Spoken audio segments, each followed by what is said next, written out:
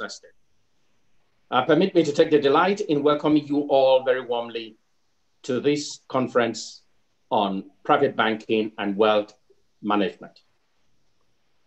The world is facing a pandemic that manifests both as a health challenge and also as an economic challenge as well.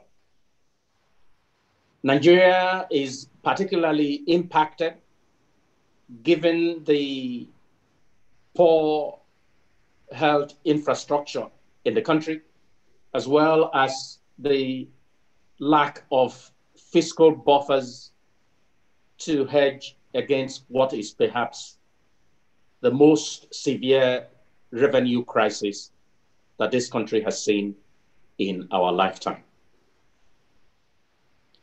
We are very delighted at Business Day to be presenting such an array of panelists and speakers in the course of our 3 sessions for today's event. Business Day, as you would imagine, is the premier provider of business and financial intelligence in Nigeria.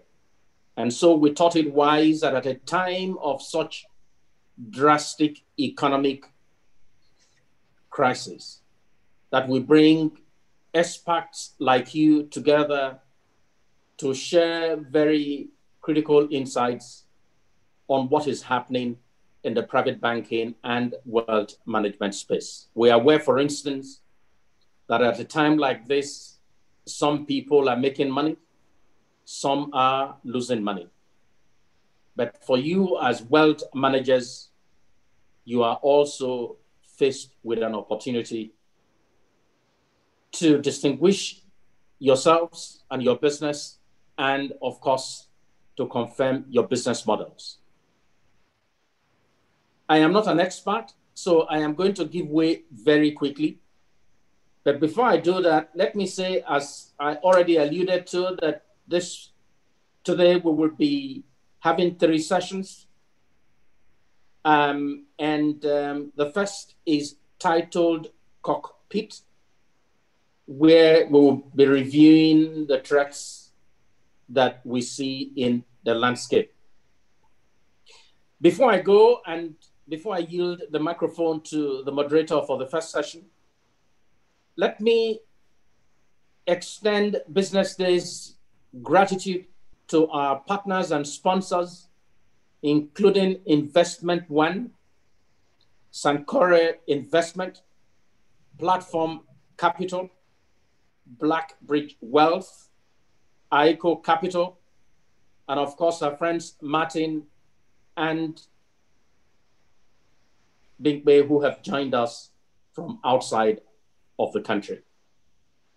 I think at this point, let me very quickly invite Yewande, our friend, who is a partner with the law firm Olaniwu Ajayi LLP, and she will be the moderator for the first session.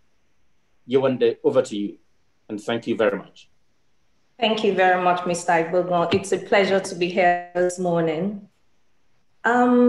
As has been said, the world is indeed witnessing an unprecedented health crisis brought about by the coronavirus pandemic. And of course, this has grave consequences for economies across the globe. According to reports coming out of the IMF, OECD, and the World Economic Forum, the impact of the pandemic is likely to pose significant threats to global stability financially. And there is no doubt that the impact on Africa is going to be monumental. Indeed, the latest report from the IMF suggests that economic growth for sub-Saharan Africa is supposed to decline from positive position of 2.4% at the end of 2019 to negative 2.1 to negative 5.1% by the end of 2020. That being said, there is no telling how far-reaching the impact of the pandemic itself is going to be on all our economies. There is thus no better time to have a conversation on wealth management and private banking as now. And I thank Business Day for putting together this dialogue. For the session this morning, our aim will be to get our distinguished panelists to share their thoughts and perspectives on some of the challenges that the pandemic has brought about for the wealth management sector. But beyond that, they would also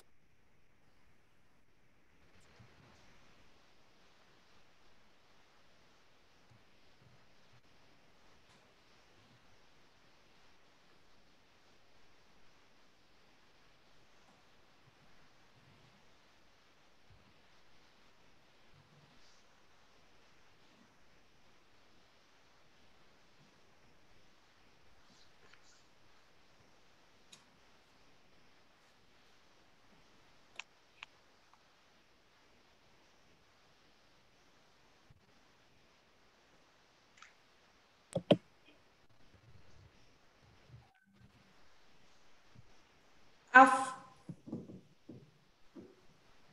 The world is witnessing an unprecedented health crisis brought about by the COVID-19 pandemic, with grave consequences for economies, industries, and the service sectors. The impact of the global spread of COVID-19 has heightened market risk in ways not seen since the global financial crisis of 2007 to 2008. It's clear that this impact of the COVID-19 pandemic on global economies is yet to be ascertainable. The impact of 1% to 5.1% negative growth was as part of Africa. Wealth management and private banking, a very team for putting this dialogue together. In recognition of the fact that global investment management as well as private wealth is one of a global nature, our panelists have been drawn from different parts of the countries that we have playing in the space of wealth management. We have three distinguished panelists this morning, one joining us from London, another one from Switzerland, and we have our last panelist from Nigeria.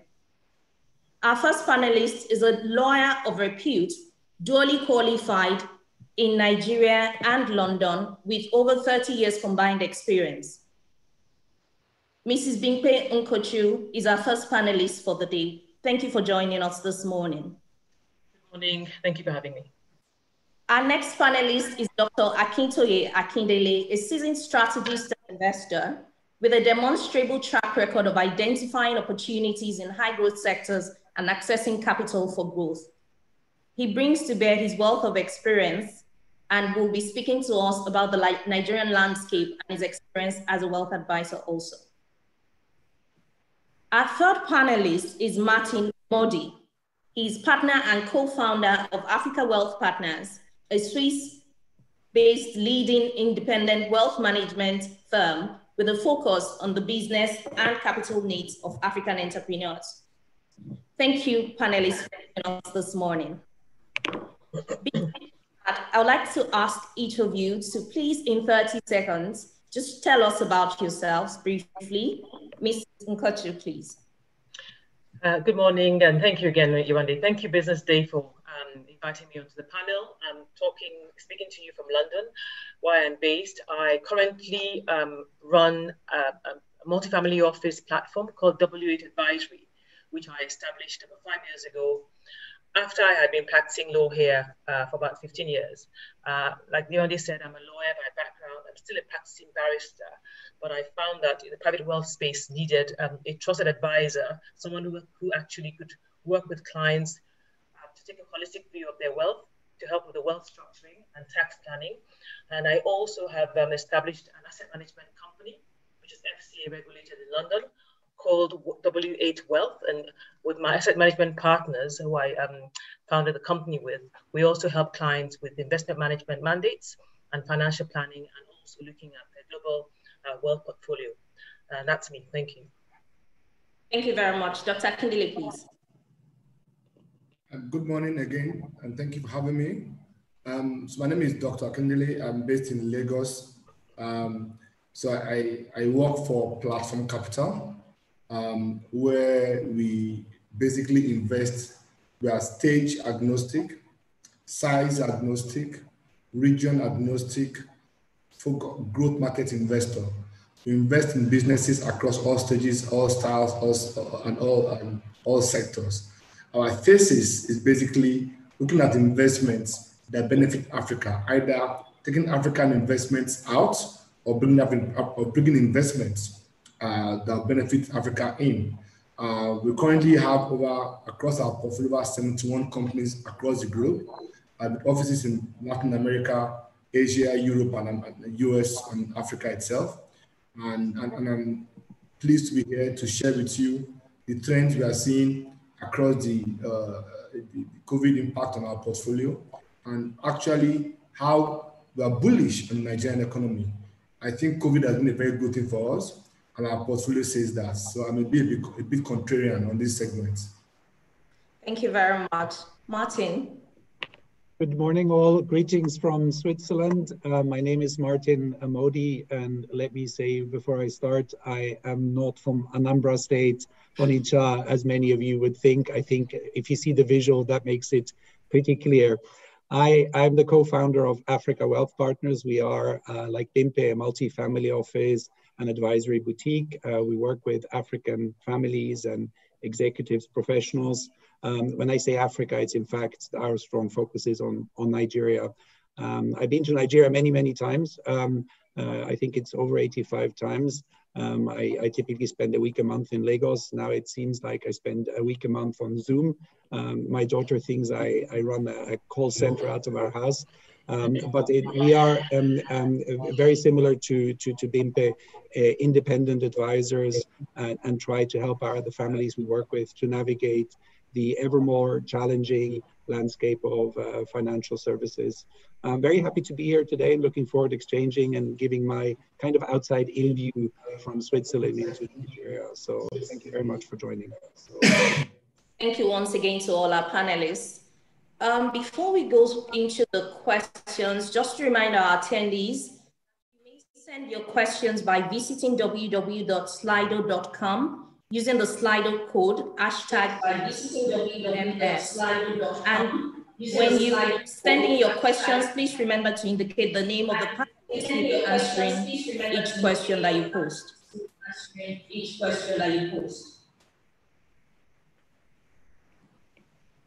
Moving on to our questions.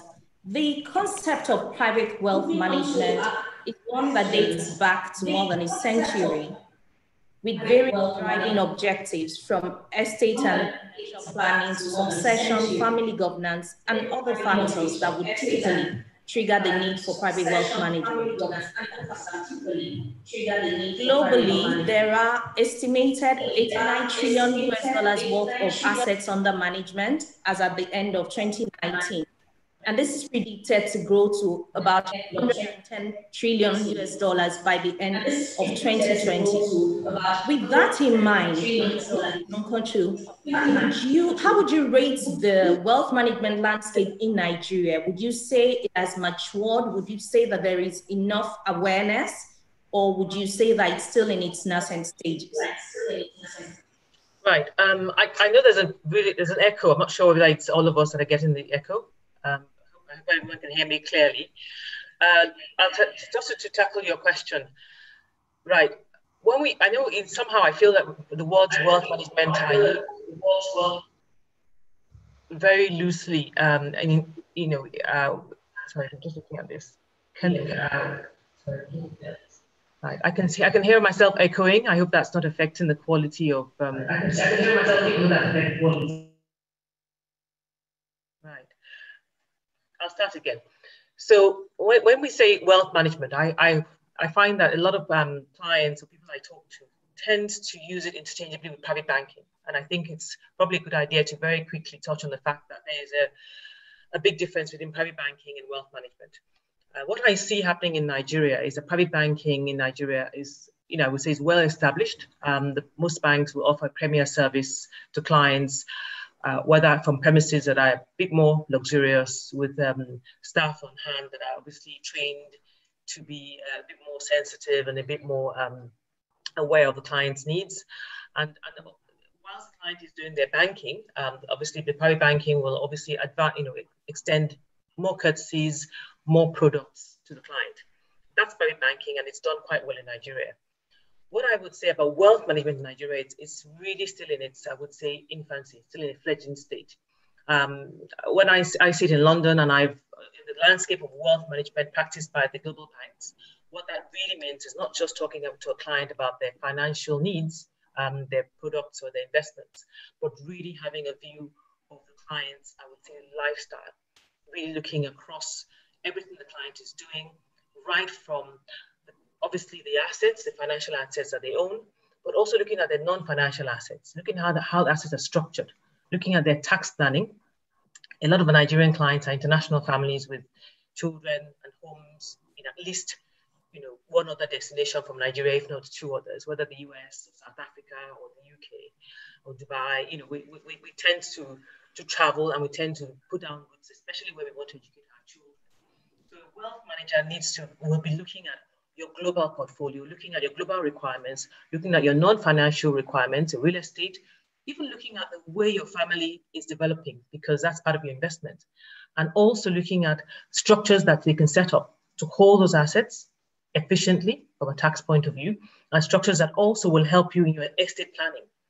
So the banks in Nigeria, I think when they say they offer wealth management, my experience has been private banking is well established, but wealth management, which I would say needs to include a whole suite of services, which doesn't just touch on the client's domestic portfolio, but touches on the client's international portfolio wherever they go, wherever they are, is what wealth management is about. And that I find is still a starting point. And that's why you see that I would say most of Nigerian clients rely still quite heavily on international advisors, because I would say the DNA, the ethos of wealth management is better established internationally in Switzerland, in the UK, even in the US. So that's what gives you a picture of where I feel the landscape is still evolving, and hopefully with COVID-19, I think many of the private banks are going to have to step up to really start helping and having a clearer discourse around what it means to be a wealth manager. Thank you very much. Dr. Akindele, do you share the same sentiments? Well, thank you. I think, if you don't mind, I want to take a step back into that question. Wealth management has two words, wealth and management. And in there lies the problem of the question you have asked me. The way we define wealth and the way we manage wealth. So first, I think let's first take a step back to ask ourselves, is wealth the same way as described in Africa, Nigeria, and the same in Europe and America? Given our history, given our informal sector, given our sector and GDP breakdown. So let me give you some numbers, for example, so that you put in perspective before we go into wealth management. Globally, the ultra wealthy, who are those that require wealth management mostly, have most of their portfolio in real estate. 27% of their portfolio is real estate. 23% of their portfolio is in equities. 17% of their portfolio is in fixed income. 11% in cash and currencies. And then they have 8% in private equity. That is what breakdown for the wealth asset allocation is. If you then look at that and say in Nigeria, compare our listed markets, where the top companies in Nigeria are not even listed. They are private companies. The biggest company in Nigeria, most of them are private companies. That's one. Most of the real estate we have in Nigeria are not even documented or have proper title. We have land use act related issues. That is two, that limit that. Three, if you take a proxy of the mutual fund market, 76% of mutual fund that at the last, as of June, was at 1.2 trillion, is in fixed income and treasury bills. So obviously, if wealth management requires us to manage assets that are well defined in Europe and America, with structures and systems in place, with like my panelist said, with tax, with everything in place, defined clearly, and then wealth or asset classes that are different. In Nigeria, it becomes to struggle why you see wealth management, it will struggle if you pick a cut and paste approach from what is done abroad to Nigeria, because our wealth is defined differently. We have a lot of wealth locked up in real estate and land banks that we're not unlocking. We have a lot of wealth trapped in private equity companies that are not being unlocked. We have a lot of wealth trapped in people's cash and under their beds and tables. So first thing I want to first say is our view as platform is very different to other firms on what we call wealth management. And that's why I think we'll be able to grow our business significantly in the last 1 year, significantly fold, because we then customize wealth management for African families or African investors to consider what their wealth is. First define what makes up their asset class of their net worths, then help them find ways to manage it. And I must say to you, that has grown. So I'll give you classic examples. Well, earlier on, somebody has said that people were looking to move their money into dollar and dollar for devaluation risk. We see that risk. We understand it. But there are growth markets in Nigeria that need Naira. So we've gone long on Naira in certain positions, such that people that have Naira, who don't have any dollar exposure, they don't have kids abroad, they don't have dollar needs, are able to put their Naira into opportunities that we see in Africa, and they've grown significantly. Our portfolio has grown 200% during COVID. So for people that have Naira assets, who have Naira needs, we're able to match those Naira needs with Naira opportunities. For people that have Naira assets, who have dollar needs, we're able to help them find instruments to match that, and vice versa. So for me, I think the first thing I want to make very clearly is I don't believe in a one-size-fits-all definition of wealth management. I've raised money globally. I've managed money for institutional investors, the World Bank, the IFC, the CDC, the EIB. I've managed money for a lot of institutional investors. I mean, as Synergy, we built the biggest asset manager in Middle Africa. So I understand that. I've done investment banking. I understand that. But what we found is that there's a massive gap in understanding of wealth management in Africa, and we are focused on that. And I think it's growing. There's an opportunity there, and it's a great chance for finance people to grow the market and make it scalable. Thank you very much for your contribution, Dr. Akindele. It's interesting that you touched on the dynamics of the wealth management sector in Nigeria vis-a-vis other markets. Martin, I would like you to share with us, you are quite familiar with the African landscape. You have a lot of clients in Nigeria, and you have been here virtually every month for several years. And what has been your experience in relation to the asset portfolio that is available for clients? What has been the challenges that your clients face in finding assets to invest in locally vis-a-vis opportunities available to them in other jurisdictions? No, no, thank you for that. And I only want to echo what both Bimpe and Dr. Akindele have said. I like very much the way you put it, Dr. Akindele, in terms of the Nigerian asset allocation. Let me maybe pick up on that. If I look at the people I deal with, and you'd be very, very surprised to hear the following. Most of the people I deal with have very little liquid assets. So most of the people I deal with have a very large family business. We always take a total wealth approach. I have a banking background, so I understand, and also how you distinguish, Bimpe, the difference between private banking and wealth management, because in the old days, it was about the liquid assets, mostly the international side. Today, we take a total wealth approach. So I can only echo that. I think that's super important. What are the things we are seeing? One of the figures you shared before this session is that apparently 17% of the wealth of Nigerians is invested outside. Actually, that's not a picture we're seeing at all. We're seeing a very different picture, which is much more extreme. And I can say I've talked to hundreds of top Nigerian families. People tend to be, and this is a global phenomenon, over-invested in their home country. This applies whether you're Nigerian, Brazilian, Swiss, French. So obviously, a lot of the wealth is entrepreneurial wealth, and that's how you create your wealth. So obviously that you're going to have a huge exposure to Nigeria. So we always take a global look.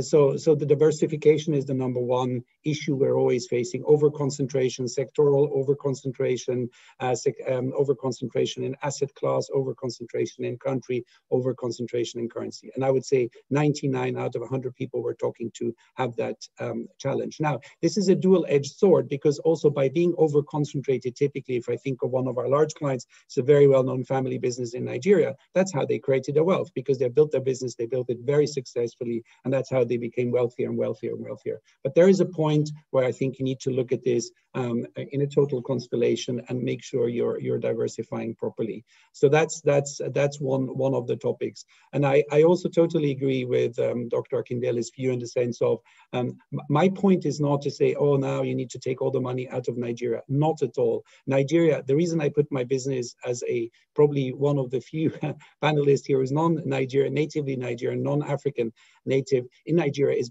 I have a huge belief. I think Nigeria is one of the most interesting countries, despite all the noise and all of that. So I think you should be super exposed to Nigeria. My argument is just you need to be diversified. But if you don't like international, look at Africa, look at neighboring countries. Just don't put all your eggs in the basket. So this is point number one.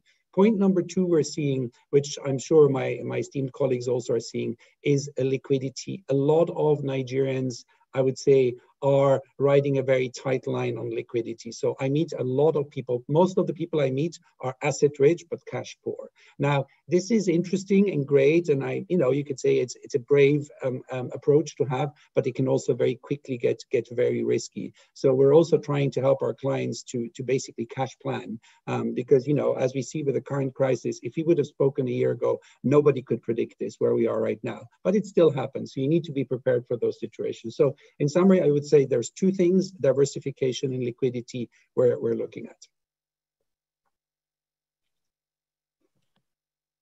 Very useful points. Interestingly, we've received a question from one of our attendees, which ties in with the contribution of Dr. Akindele.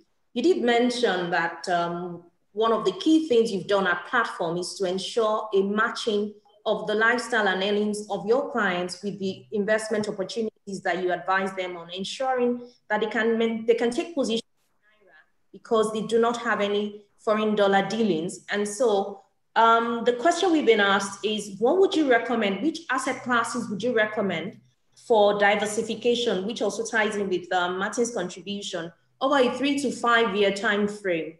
One of our attendees has asked that question. Based on your Nigerian clients, for instance, what asset classes would you be recommending to them, bearing in mind the current state of play, looking at devaluation for Naira, as well as the need for them to find alternative assets? We've talked about the stock market and the depletion in terms of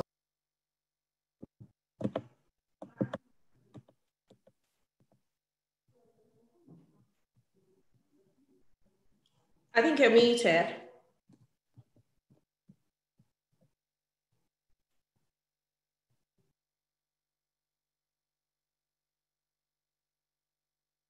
Yeah, I didn't hear anything you said. Was the question for me? I didn't hear anything you said at all. Yes, I was just reading out. Can you hear me? Yes. Can you hear me? Yes, I can. I can't hear you for some reason. So can you unmute and mute again and try? Can you hear me now? Wow. Hello, Yewande. I can hear you very clearly. Can't. Something is wrong with this. Can you hear me? Let me try and log in again. I can't hear. Okay. All right. I will just go on to the next panelist.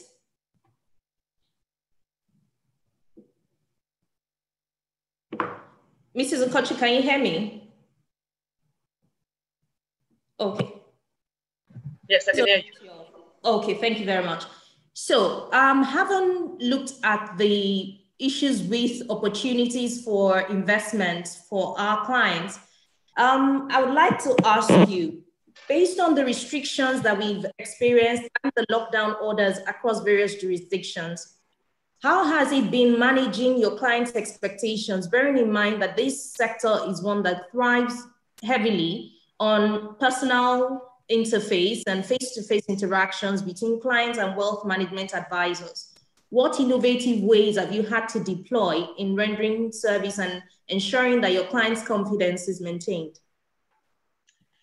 Yes, that's been an interesting journey. But I mean, let me just first start by saying, I live in the UK, but I believe I work on the continent of Africa. I mean, my client base is African families, predominantly Nigerian. I also have clients in other West African countries like Ghana and a couple of Francophone countries, because I'm Francophone to an extent. So I've had to travel a lot. That was always my pattern. Even when I ran the law firm, my firm was, again, very much an African niche practice. I was on the plane pretty much every other month. And in this year, just before the lockdown, I've been in Nigeria 3 times before the middle of March. And that was what my clients expected. It's just like Martin mentioned. It was easier, better. You got a richer conversation when you visited clients and spent the hours that you needed.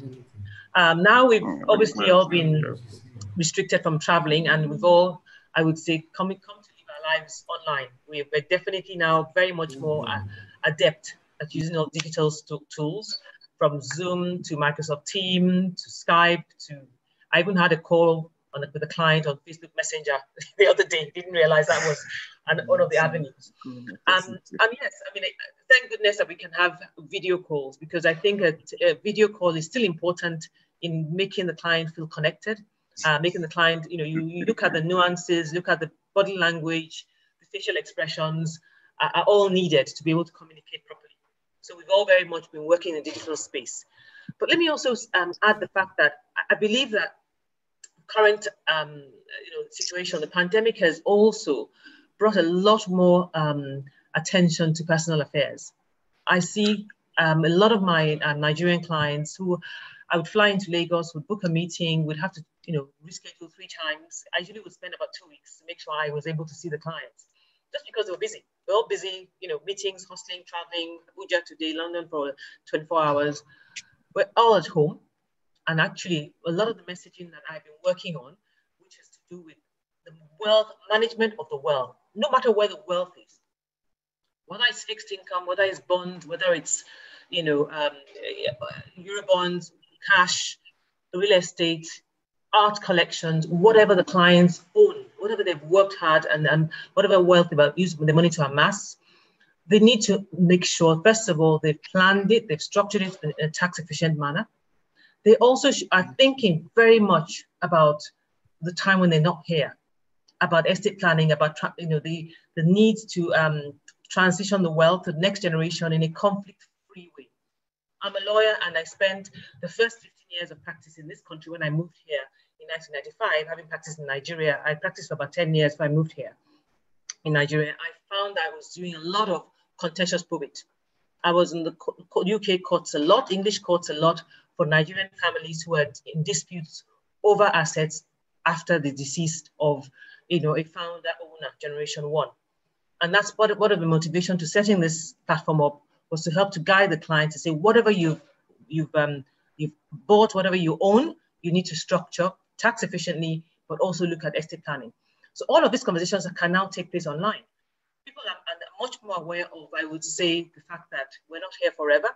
I mean, it's always been a taboo to talk about death, but unfortunately, COVID-19 has brought that reality much closer to a lot of us. I've lost members of my family in Nigeria, unfortunately, due to COVID as well. And so we're all very much aware. I think clients are much more reflective and actually much more willing to engage, even online. Gone are the days when they'd wait for me to get on the plane and see them. Now there's an urgency in dealing with our affairs. And yes, we're all using digital space. The other area that I've also expanded the business into in the digital manner is also allowing clients to have a digital tool. Now, the next generation, I'm sure we'll touch on that later, the younger generation, the millennials who want to also start to create wealth, invest, and also save for long term, are looking at, they want a quick fix, they want instant gratification, they want to be able to check their portfolios online, on their phones, on apps, and I'm developing something in that area. So I mentioned the company that I own, which is W8 Wealth, which is FCA regulated. I'm also developing an online tool called Wealth 8, which will be ready by the end of August. We already have a website. If you go to wealth8.com, wealth-8.com, you already will hear about this tool that's really designed to focus on millennials and African women, because I feel women are underserved, and helping them to understand the language of investment, financial literacy, but also to start to invest their money from as low a level as £500, rather than wait for the day when they all think they have to be rich to invest. So the digital space is very useful, both for conversations and both for investment tools. And like I said, Wealth, which is an investment tool that will be launched probably by the end of August to encourage youngsters and women and millennials and everyone, because we'll start from £500 to whatever level, to invest online in managed funds, which will be, managed funds. We will actually source the funds from the likes of BlackRock and big names out there. So that's, in a nutshell, the fact that I think the digital space has become a very handy and indispensable tool to wealth managers worldwide. Thank you. Rwanda, sorry, can you hear me? Key things from your contribution. I can hear you guys. Sorry, Dr. Akindele, were you speaking? I can hear you guys now, so sorry. I lost the voice for a while, so no problem. I'll come back to you just in a bit. So I was just trying to highlight some key points emanating from Mrs. Nkochu's contributions, and that's the issue of financial literacy, as well as the need for proper governance in family affairs.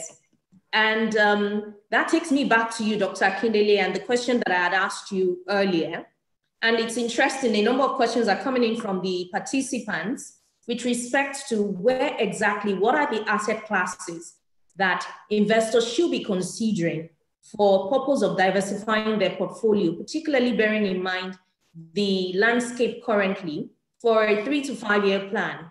And another person has asked another question related to that what type of services would combine well for the purpose of investment banking?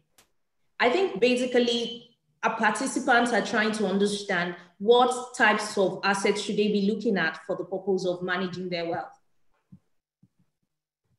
So that's a pretty long question that requires a whole day to answer, but I'll try it very short because we don't have time. First is to answer a question on asset class people should be investing in. There are two key things you must first address. Their risk tolerance and their return expectations. Your risk tolerance determines what kind of risk you're willing to take. And that has a lot of factors. Age is one of the factors. Your stage in life is one of the factors. Your type of, your experience at taking risk is a factor. You have other considerations like tax, like other things. That's one. Two, also what sort of assets do you already have? So are you already heavy in real estate or you have in equity? So that is first, that goes to determine what your risk tolerance is. Then look at what your return expectations are. So I'll give an example. If a 40-year-old wants to retire at 60, and let's say today, by the time he put all his assets together, his stock, bonds, everything is worth $100,000. He wants to be worth $2 million when he's 60. That means a CAGR or a compound annual growth rate of about 50% year on year over 20 years. That will inform the kind of risk he can take, whether it's equities, whether it's derivatives, whether it's fixed income, or what it is. So first is, those are first key things that people must first figure. What's my risk tolerance? What's my time horizon? What is my wealth target? And what my return expectation? With that in mind, you then build a portfolio that considers all asset classes. There are 4 quadrants to asset classes. There is the safe quadrant, which is the fixed income quadrant. That has treasury bills, bonds, and fixed income, which is fairly safe. They are coupon-based, they give you yield, but like both of us know, they're exposed to it, like most people know. They have inflation, and even though they have some risk. They have the real estate quadrant. There is a good store of wealth, may not create a lot of wealth depending on inflation and currency devaluation. So for example, if you bought a house in Nigeria 5 years ago, when dollar was, is it 120 or 150? Now at 500 million naira, and that means it was $3 million house. Today your house is $1 million house. So in naira, you have made money, in dollar you've lost something of your value. So again, that determines on what it is. But the state Nigeria is, without boring you too much, We are seeing lots of opportunities in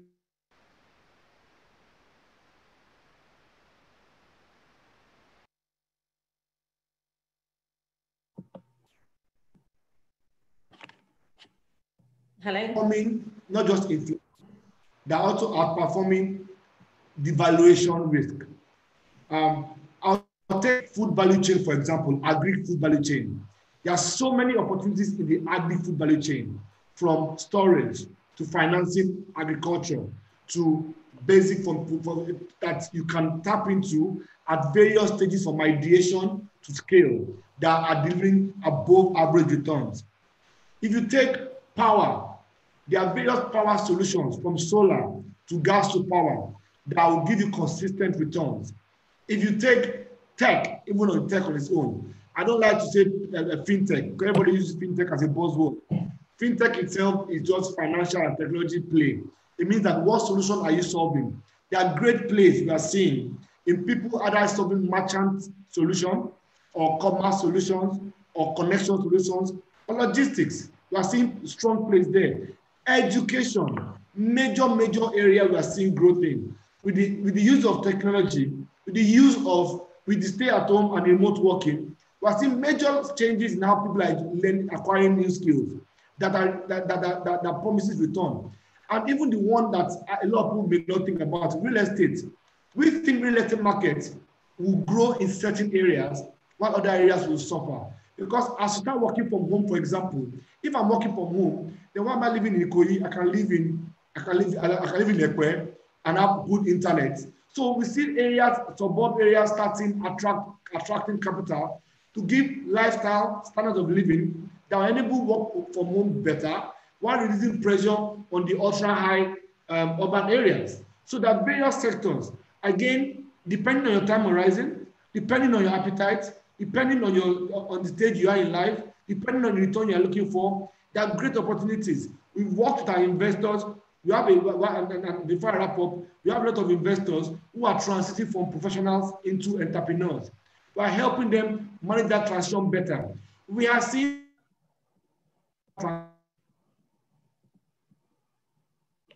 Thank you very much, Dr. Akindele. I think moving on quickly, Martin, can you hear me? Yes. Okay, just touching on the point of governance with respect to succession planning. Now, clearly, one of the things that we realize and experience in this part is the reluctance of the patriarchs of families from, letting go of control.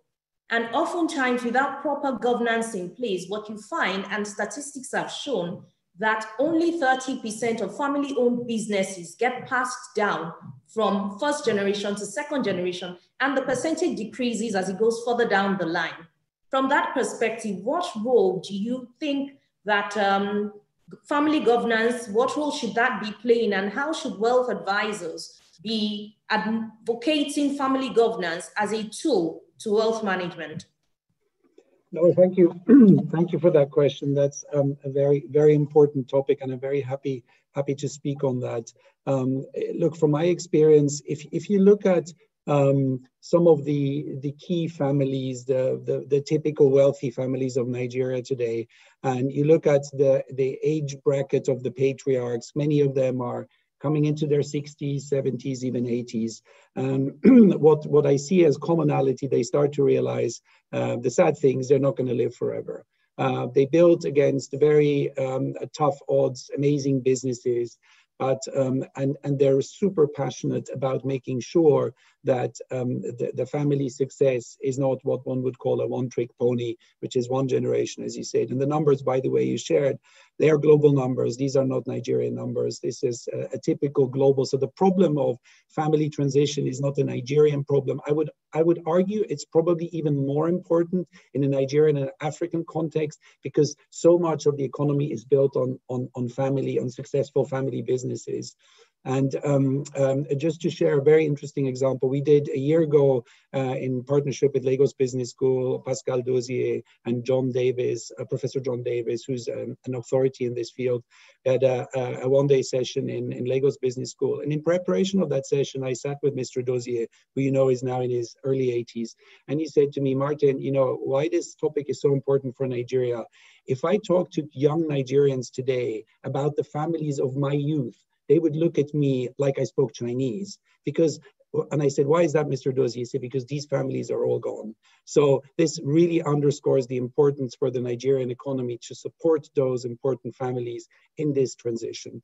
In my experience also, while I think everybody's keen on looking on the next investment opportunities and all of these interesting topics we're discussing now, if you really want to get the interest of the patriarch, from my personal experience, you come with this topic, because if we're realistic, and maybe if I exaggerate a bit, but what happens if the patriarch wakes up at night? He doesn't think about his family, he doesn't think about his wife, he doesn't think about his dog, he thinks about his business because that's his baby. Again, I'm exaggerating, but he's been nurturing for his whole life. So if somebody can approach the patriarch and have a conversation and support him in this generational shift, it's ultra important. Second point here, again, just to share some of our experiences, very often when we engage the more prominent families of Nigeria, we're not being brought in by the patriarch. We're often being brought in by the second generation. I would say not often, I would say it's almost always the case. Why is that? Because very often, what do you do if you have a certain degree of wealth? You want to give your kids the best education. So they've all been educated in private schools where Bimpe lives, and then they moved on to the US and done their MBA, come back to Nigeria. Now you have two generations starting to work together. And that's not always easy, even if the best intentions are there. So very often, it's also quite important because this is not about logic or pragmatism. This is about emotions very often, and particularly, you know, I recall a situation. I'm not obviously not going to mention who it is, but one of the most well-known Nigerian entrepreneurs, and we were talking about this. He was adamant that he was the only one who knew how to run his business, and his children, again, I'm exaggerating, are all idiots. And I said to him, sir, if I may paint an analogy, what do you think? It's like you have a vintage car. If you never let your son drive your vintage car, what do you think is going to happen the second you go to the place where we'll all eventually meet? He's going to take your vintage car for a spin in Lagos, and he's going to crash it into the first wall because you never taught him how to drive the car. What if you take him when he's 18 and say, now, son, you're not going to drive my car, but I'm going to take you on the Sunday when there's no traffic in Lagos, going to show you the car. I'm going to gradually introduce you to the car. I'm going to give you a seat at the table. When you go, he's going to feel such an obligation to you because you entrusted him. You took him seriously. You gave him a seat at the table. So the topic, I could go on. This is similar to the topic you just asked, Dr. Akindele. It's a topic I could talk endlessly about, but it's an ultra important topic. And I would say there is huge interest from families to work on that topic. We're working with several families right now, you know, drafting family constitution, family governance, because the separation of business and family interests, which are often not always 100% aligned, can be conflicting, is really important. So my advice to wealth managers today would be that this is a topic you really need to talk to your clients about. Thank you, Martin. Very quickly, we have some questions from participants. Our panelists are being asked, do you currently and actively take sustainable development into consideration when advising your clients? So if you could just speak to each of you in 30 seconds, very quickly. Martin, starting with you. Is sustainable development a key consideration when you're advising your clients? It is, and I would argue it is and it isn't. It is in the sense that I think all our clients are doing when they're active as entrepreneurs in Africa, West Africa, Nigeria, the continent. It always has a sustainability element to it. So it's always there, but it's something almost which we don't need to talk about because everybody, Dr. Akindele talked about the opportunities in clean tech. It's built into the topic by default. So absolutely. Mrs. Nkachu?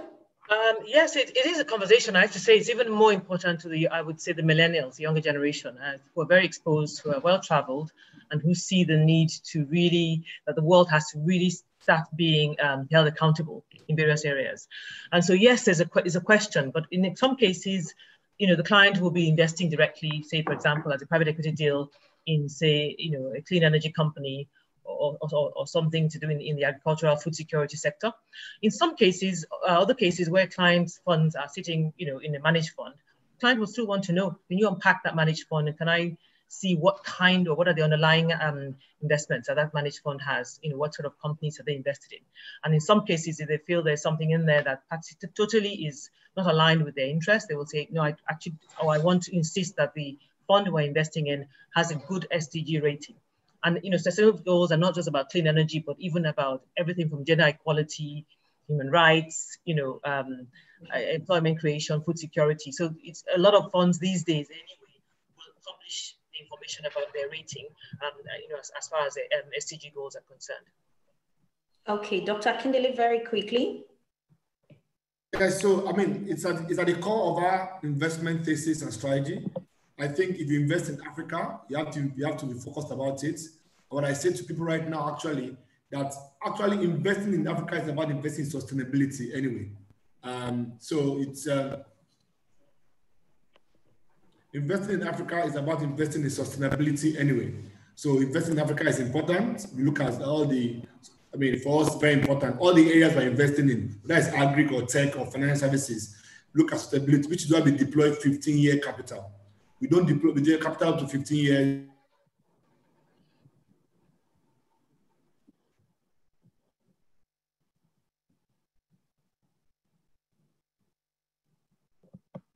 Follow it, we measure it, and we are trying to ensure that it's something that is sustainable. Thank you very much to our panelists. I'm afraid we will have to draw the conversation here. It has been a very insightful and interesting discussion. I think some of the key things that have emanated from our discussion is this.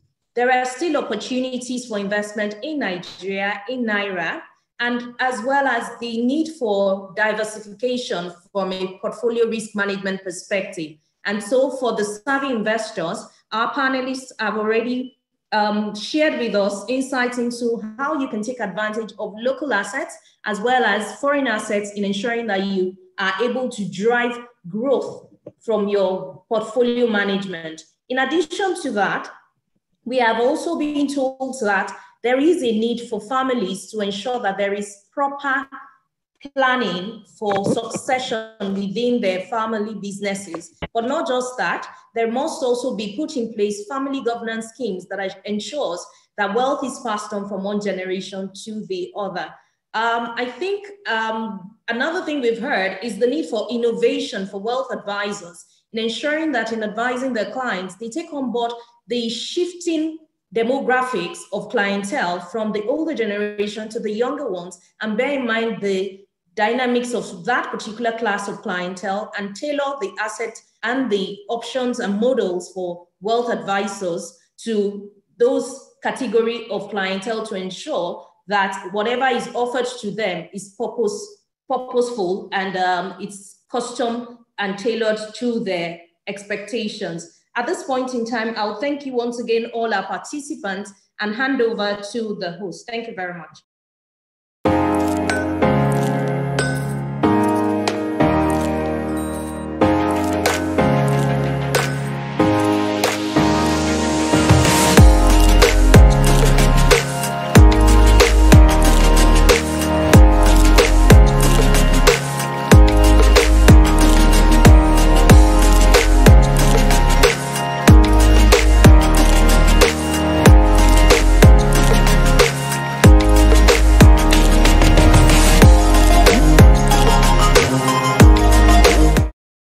Our distinguished speakers, thank you to the moderator for guiding us on that very interesting session. We learned a lot and it's been a very interesting 55 minutes. We want to thank everyone. We will be moving on to the next panel session shortly. We would like to encourage all the speakers on this session to turn on their videos and their audios as they will be coming on very soon. I would like to introduce the moderator for the next session, Fumi Olani, who is the manager at Private Wealth Services at Anderson Task. She will be leading the next session. She'll be coming up shortly to introduce the speaker and guide the session. Thank you so much, Rolly. Good morning, everyone. My name is Fumi Olani, as rightly puts out. I'm a manager with private clients and family wealth unit of Anderson Tax. In this session, we'll be discussing the topic tactical and strategic portfolio reallocation to weather the storm. When we say the storm, we all know we mean the current global economic slowdown occasioned by the coronavirus pandemic. COVID-19 was first identified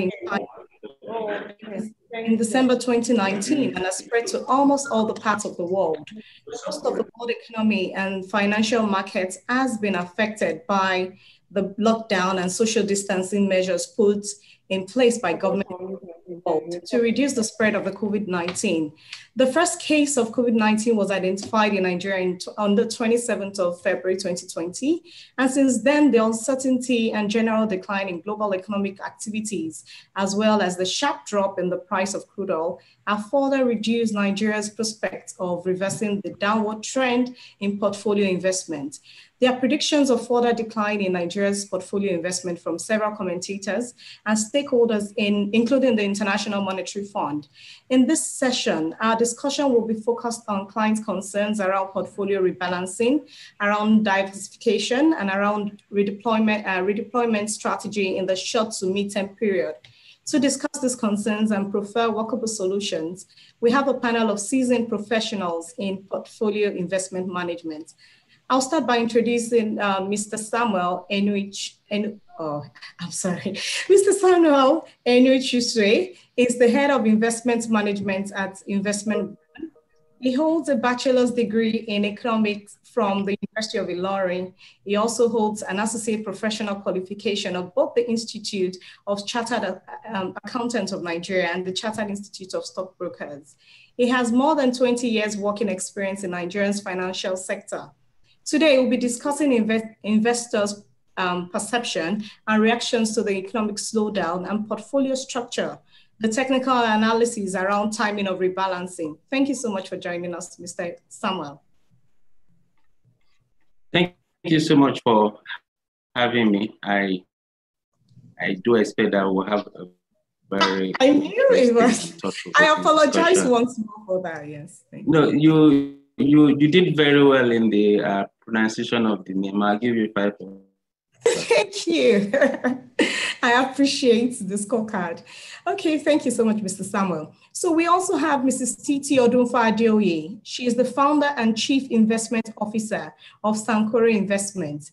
Titi's area of expertise is strategies for the creation, growth, and preservation of individual or family wealth with a focus on alternative asset classes like the venture capital, the real estate business, and agriculture, due to the higher potential for financial and social returns. She's an active investor across various sectors, particularly those that impact wealth building in Africa. Titi holds an MBA from Harvard Business School, a bachelor's degree in accounting from Howard University, and she is a certified public accountant. Titi, thank you so much for joining us this morning.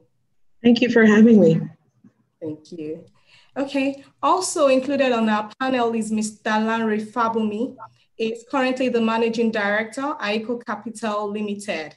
Aiko Capital Limited is an investment management firm in Nigeria. Lanre Fabumi also has a well-detailed and diverse experience in financial services covering banking, risk management, corporate restructuring, corporate finance, and advisory services, amongst others. Larry started his career as a trainee in FCMB. He has also worked as a senior consultant and analyst with KPMG and ARM Investment Managers, respectively. Larry holds a Master's of Business Administration from the University of Chicago. He is also a qualified member of ICANN, Chartered Institute of Bankers of Nigeria. Thank you so much, Mr. Fabumi, for joining us this morning. Thanks for me, and thank you to Business Day for organizing this very apt, discussion, and look forward to a good debate. Thank you. Yes, thank you. So for our audience who have questions on this subject matter, please visit www.slido.com to drop your questions, and please remember to specify the panelists you wish to address your questions. So we'll just go straight to the questions, and I'd like to ask Mr. Samuel a few questions. So generally, what are the impacts of the current economic realities on portfolio investment in Nigeria? Okay, so when we talk about the reality, just as you did mention in the introduction, it has to do with the impact of COVID. COVID has affected economic activities globally due to the occasional lockdown that was introduced as a way of managing the virus. So the lockdown had affected economic activities, so production had declined, demand for oil and other energy-related products and services have declined, and that has also affected the prices of assets generally. If you look at it, the price of crude oil, which is the mainstay of our economy, declined about 66% from the beginning of the year to say about 22.7 as at March, and that was a massive decline. So the pandemic generally basically assets on a negative basis. So also note that the prices of equities declined.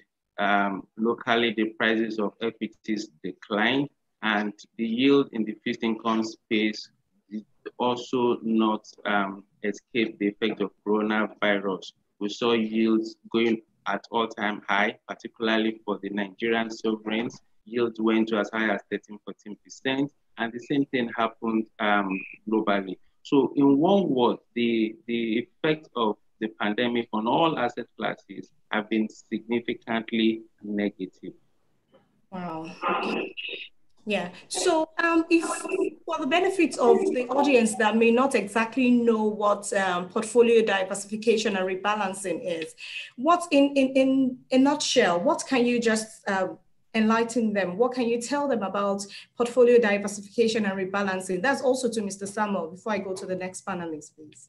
So when we talk about portfolio, we look at, say, growing up, we used to see our fathers have this portfolio and they keep several documents in them. So you can still, look at it from that perspective. You have a sort of suitcase or a basket, and then you have many items that are valuable to you in that portfolio. So in this specific case, we're looking at a basket, virtual basket or a virtual suitcase where you keep your assets. So the assets now could be equities. Equities basically will refer to shares of fundamentally sound companies that you have acquired. It could also be fixed income, and that would do with the purchase of, say, treasury bills, government issued bonds, or corporate bonds. So fixed income basically will refer to those instruments that pay periodic interest and then guarantees your return. You could also have some other alternative assets, like, say, you invest in gold, and then you also have cash. So when you put all of this together, it gives you what you call a portfolio of assets. So if time still permits, I'll quickly run through to say that when you are building this portfolio, a number of factors are taken into consideration. You want to look at the risk profile of the client in terms of his attitude to risk. You want to look at his age. Now, the age also affects his perception to risk. You want to look at his time horizon. Why is he building this portfolio? What are the goals he needs to achieve, or the goals he wants to achieve? That is taken into consideration. Does he have any preference for periodic cash withdrawal from the investment, either to meet some expenses? That is also looking to other ethical consideration or other consideration that the clients may have. I also looked into to build the portfolio. So in summary, when those factors are put into the model, you now have what is called an asset allocation. So for instance, we might say, okay, we'll have 70% of this portfolio will have assets allocated to fixed income, and then maybe 30% to equities and cash. So when the value fluctuates because of the ups and downs in the market, and then you go outside this asset allocation, that now calls for a need to rebalance the portfolio so that the portfolio will fall in line with the initial setting. So that's all about portfolio creation, diversification, and then rebalancing. Thank you. Wow. Thank you so much, Mr. Samuel, for that insightful approach to the question, and then the answers were very insightful. So I'll go to Ms. Titi Adeoye. Okay, so my question is, how can investors, because Sankore Investment is a well-known investment company and you've done a lot. Yes, we've gone through your profile also. So how can investors maximize their returns on investment through portfolio diversification within the current economic realities?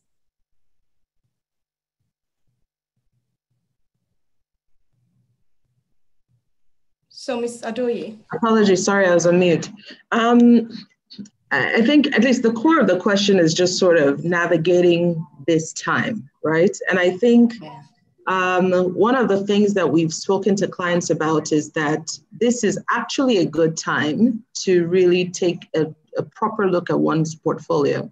Again, I think the majority of people actually do not hold a diversified portfolio because there are not that many people who actually work with professionals. So at the end of the day, you just buy what you like. It's actually at times like this, given, just sort of the recent pandemic and so on and so forth, it's times like this that people actually listen more to what they should be doing from a theoretic perspective, because, probably because they've already lost a lot of money. So what we recommend at this time is to take time to think, in other words, what we see a lot of people do is saying, okay, what do I need to be buying now? Do I need to buy Angola and Euro bonds? What they're trying to do is to make up for the money they have lost, which is not the right way to approach your long-term portfolio. So really, it's about being long-term with regards to the way you think about your investments, right? So the first thing we tell people to do is just stop rushing, looking for the best deal during the pandemic, right? You've probably already lost quite a bit of money. This is a time for you to actually just sit still and and just be a little bit educated about what you need to make your portfolio weather the next downturn, which there will be. Again, the only thing that is certain about markets is that there will be ups and downs, right? So we say to people, this is a good time for you now to really take a look at your portfolio. Think about your long-term views about the markets. If you don't have clear views and you're not necessarily someone that can educate yourself to the level that is needed to make the right decisions, engage an advisor and work together with the advisor to craft a long-term investment strategy for yourself. So that's the first thing is during this time, don't just immediately be rushing around trying to fix what has already been broken. The best thing is for you to actually think to yourself, okay, what kind of portfolio do I need to put in place for the next pandemic? And that's where portfolio diversification comes in, right? So again, it's often just thought of as a buzzword. It's something people know they're supposed to do, but no one ever really understands why. Well, this is the time where people understand much more viscerally why diversification is important, or at least they're a lot more open to hearing about it, right? So it's again back to what Samuel was talking about earlier, is the objective of portfolio diversification is for you to create a portfolio, which may not be a portfolio that does 100% every year, but your portfolio is structured to weather large drawdowns. So drawdowns are when you see a big drop in the market like we saw this year, right? So if, for example, you were one of those people who last year just thought to yourself, oh, well, let me put all my eggs in this certain basket because it looks interesting. I mean, take, for example, a bunch of people who were rushing into cryptos at the beginning of the year. Some people were putting all their eggs in the S&P 500 basket. The key point at the end of the day is just going that approach where you're not spread across different asset classes can lose you money. over the long term. And I think the key point to remember when you're thinking about why diversification is important is just remember one thing. If there's one thing you take away from this presentation, is that remember the phrase asymmetry of returns. What that means is returns work differently on the downside than they do on the upside. So, hello, can you hear me? Yeah. Okay, so the point being, if I have 100 million naira now and I lose 50% of my portfolio, I'm going to go down to 50 million. But for me to go back from 50 million to 100, I have to grow 100%. So remember, I lost 50%, but it takes me 100% growth to come back. Now, the objective of a diverse portfolio is that you're trying your best to avoid drawdowns as much as possible. So when you go whole hog into one asset class, it is much more likely that you will have a portfolio that swings up and down in a very drastic manner. So the whole point is at this time, this is time for you to stop and think and buy into the theory of diversification. I think that's the first point, because most people don't really, it's just sort of something they hear and think about every drawdown, but commit to the theory of diversification and create a portfolio that will weather the storm over the long term. Pandemics happen every 30 years. The business cycle is 5 to 7 years. There will always be a downturn. And setting up a portfolio that can weather any up and down is really the objective, or at least should be the objective of any investor. Now, to answer the question about what to do now, right? Given what's going on now, we have a three-pronged strategy we're speaking to clients about. And the first objective is what I said, which is just stop, think about diversification, and actually implement a diverse portfolio first. Yeah.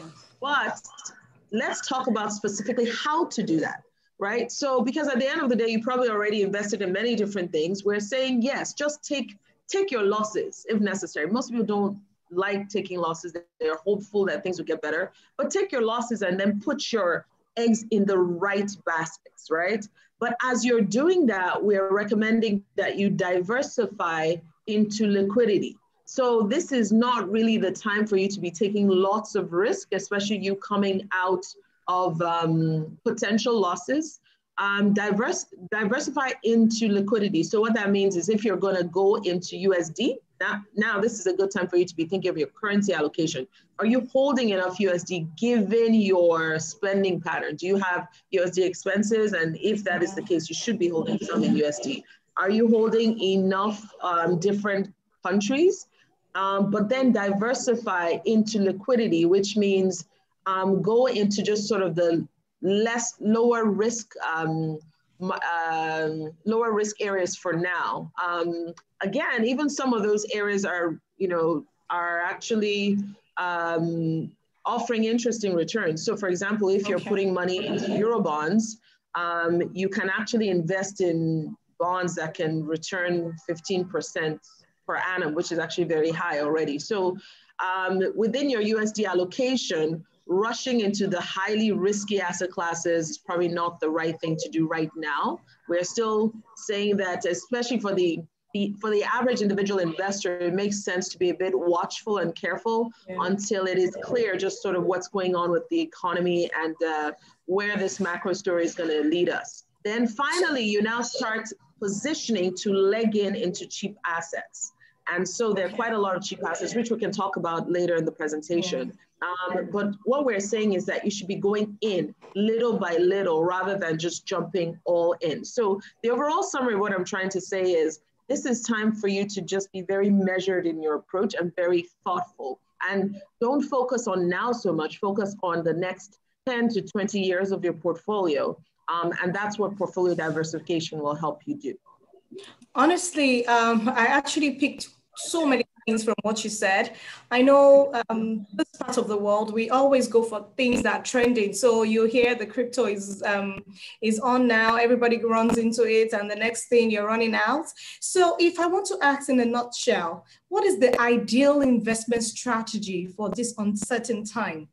What should I just investing? How should I go about it? And what exactly would you call ideal for this uncertain time?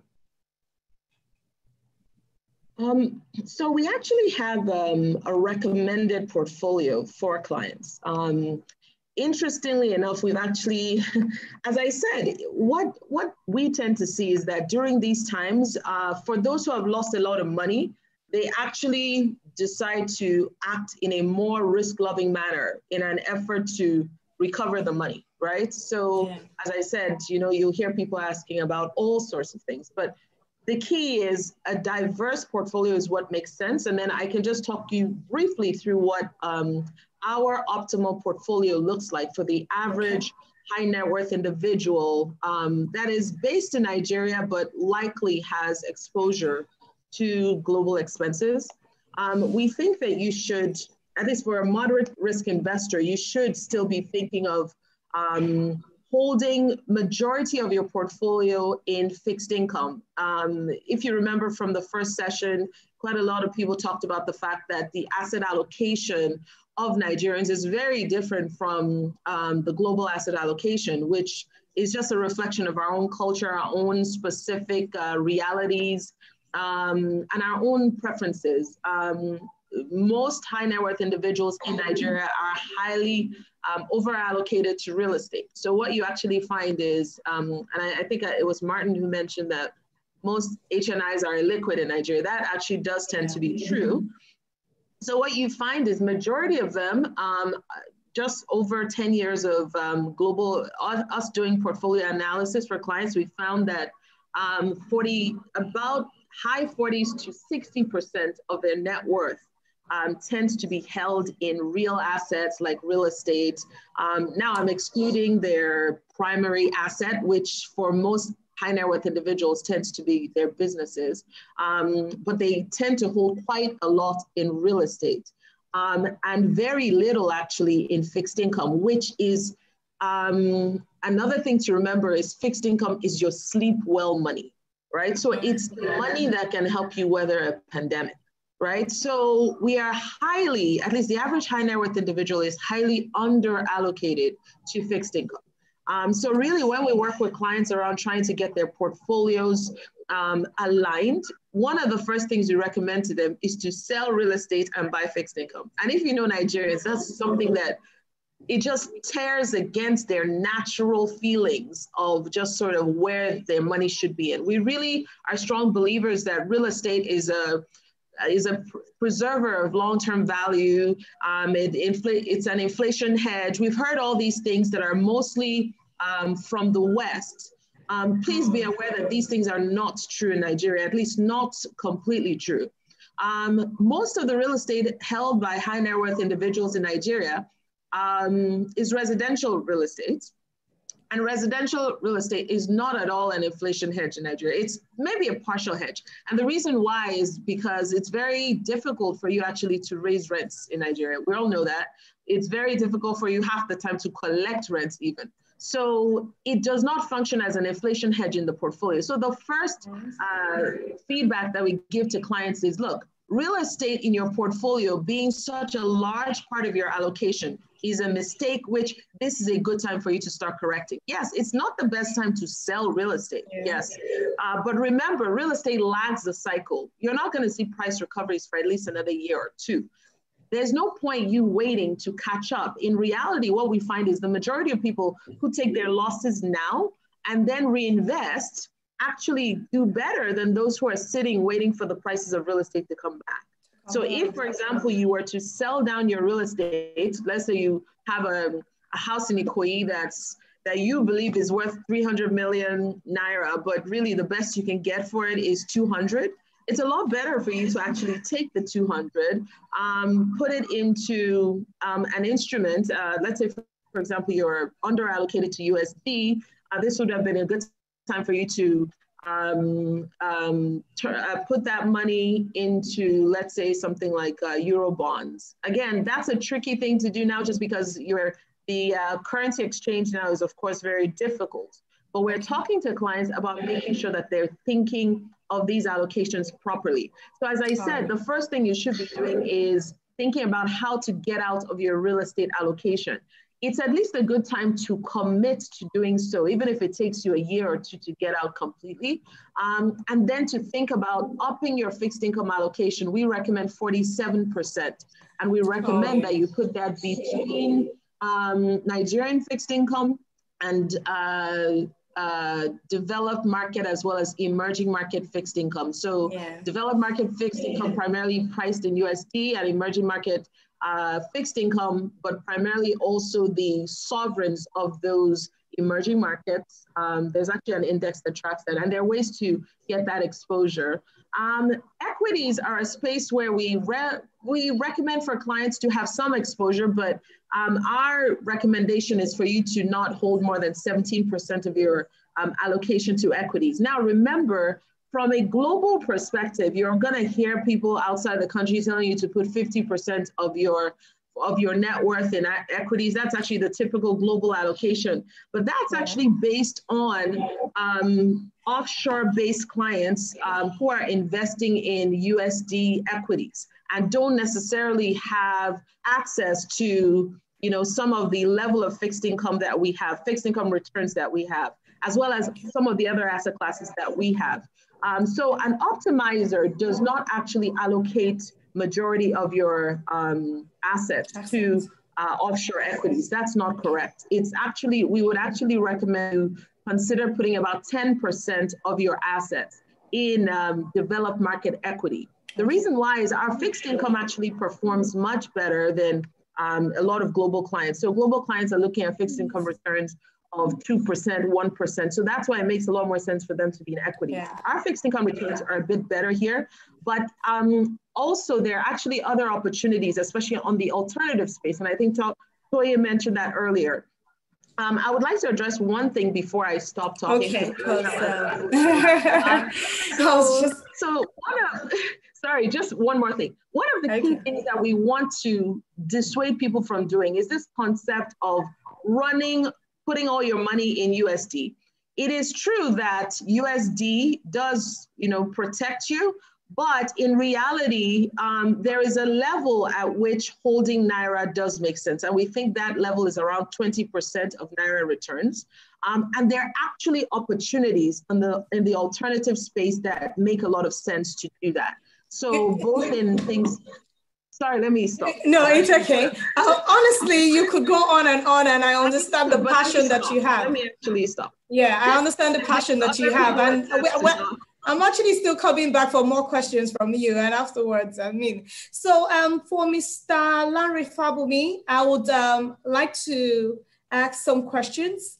What are the asset allocation strategies, and what is Aiko Capital currently doing to ensure that their investors take advantage of the current pandemic? So Mr. Fabumi. All right. Thanks for me. Thanks, Thank Titi. You. Thank you, Samuel. Sorry for taking your time. I apologize. It's a passion, I know. Thanks. I think, so for us, broadly speaking, right, asset allocation is really, from an investor point of view, a question of risk and return. So you want to get the best the best return for the level of risk you're willing to take. So and that's it really. So whatever age you are, whatever target you have, it's really a function of how do I get the best return for the level of risk I'm willing to take. I think broadly speaking, that's it. In terms of how we think about it, so we currently manage about 1 million of 13,000 clients. So we have a bit of retail clients, but a large portion of our AUM actually, it's corporate clients. So the way we approach this with most of the clients is really to try and look at, what are the objectives? Clients have different objectives, right? What are the constraints you have?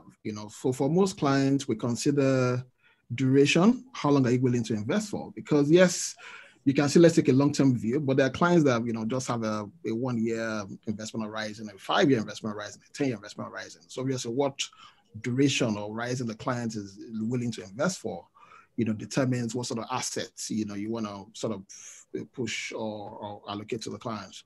I would consider risk as well. What level of risk are you willing to take? Some clients are quite, risk averse, in which case you've got to be careful as to the volatility of the asset you're recommending for the client to put in a portfolio. Look at compliance as well. Some clients have compliance requirements. We have quite a number of clients who are financial institutions and therefore have prudential guidelines that restrict or guide what we can put their money in. And liquidity requirements. So how liquid do you want a portfolio? Do you want to be able to liquidate? How easy is it to liquidate the entire portfolio without a significance of material loss in value? Those are the key things we look at in recommending assets to clients. And then the kind of assets we recommend, broadly speaking, bonds, treasury bills, equities, alternative assets. That's it really. However, in Nigeria, I think I was quite happy when Titi did mention that Nigeria is a different environment. So our study in Nigeria shows that. So globally, you find that they tell you if you are young, do a 60-40, so 60% equities and 40% in fixed income, because globally you typically find that equity markets outperform fixed income markets. In Nigeria, we found that that's not the case. So we've done a bit of study around asset classes in Nigeria. So we've looked at treasury bills. So if you just invest in treasury bills and roll over at every maturity, look at fixed income, which is government bonds, now risk-free now, so not even corporate bond, but risk-free instruments. So government bonds, 5-year bonds, 10-year government bonds, 20-year government bonds. Look at public equities, so the NSE ASI, and looked at commodities. There are other asset classes like infrastructure and alternative assets like private equity, venture capital. That is difficult to put a number to, because you don't have publicly available data to give a sense of what the sector has done. What we've found is that, if you look at a 5-year view, so I'm going to walk you through the data. So 5 years, the best performing asset has been treasury bills in Nigeria. So treasury bills in 5 years has given you total return of about 111%, so 111%. So you basically have doubled your money in 5 years. Basically buying treasury bills when they mature rollover. This is passive. You don't have to do anything. Buy government treasury bills, they mature rollover.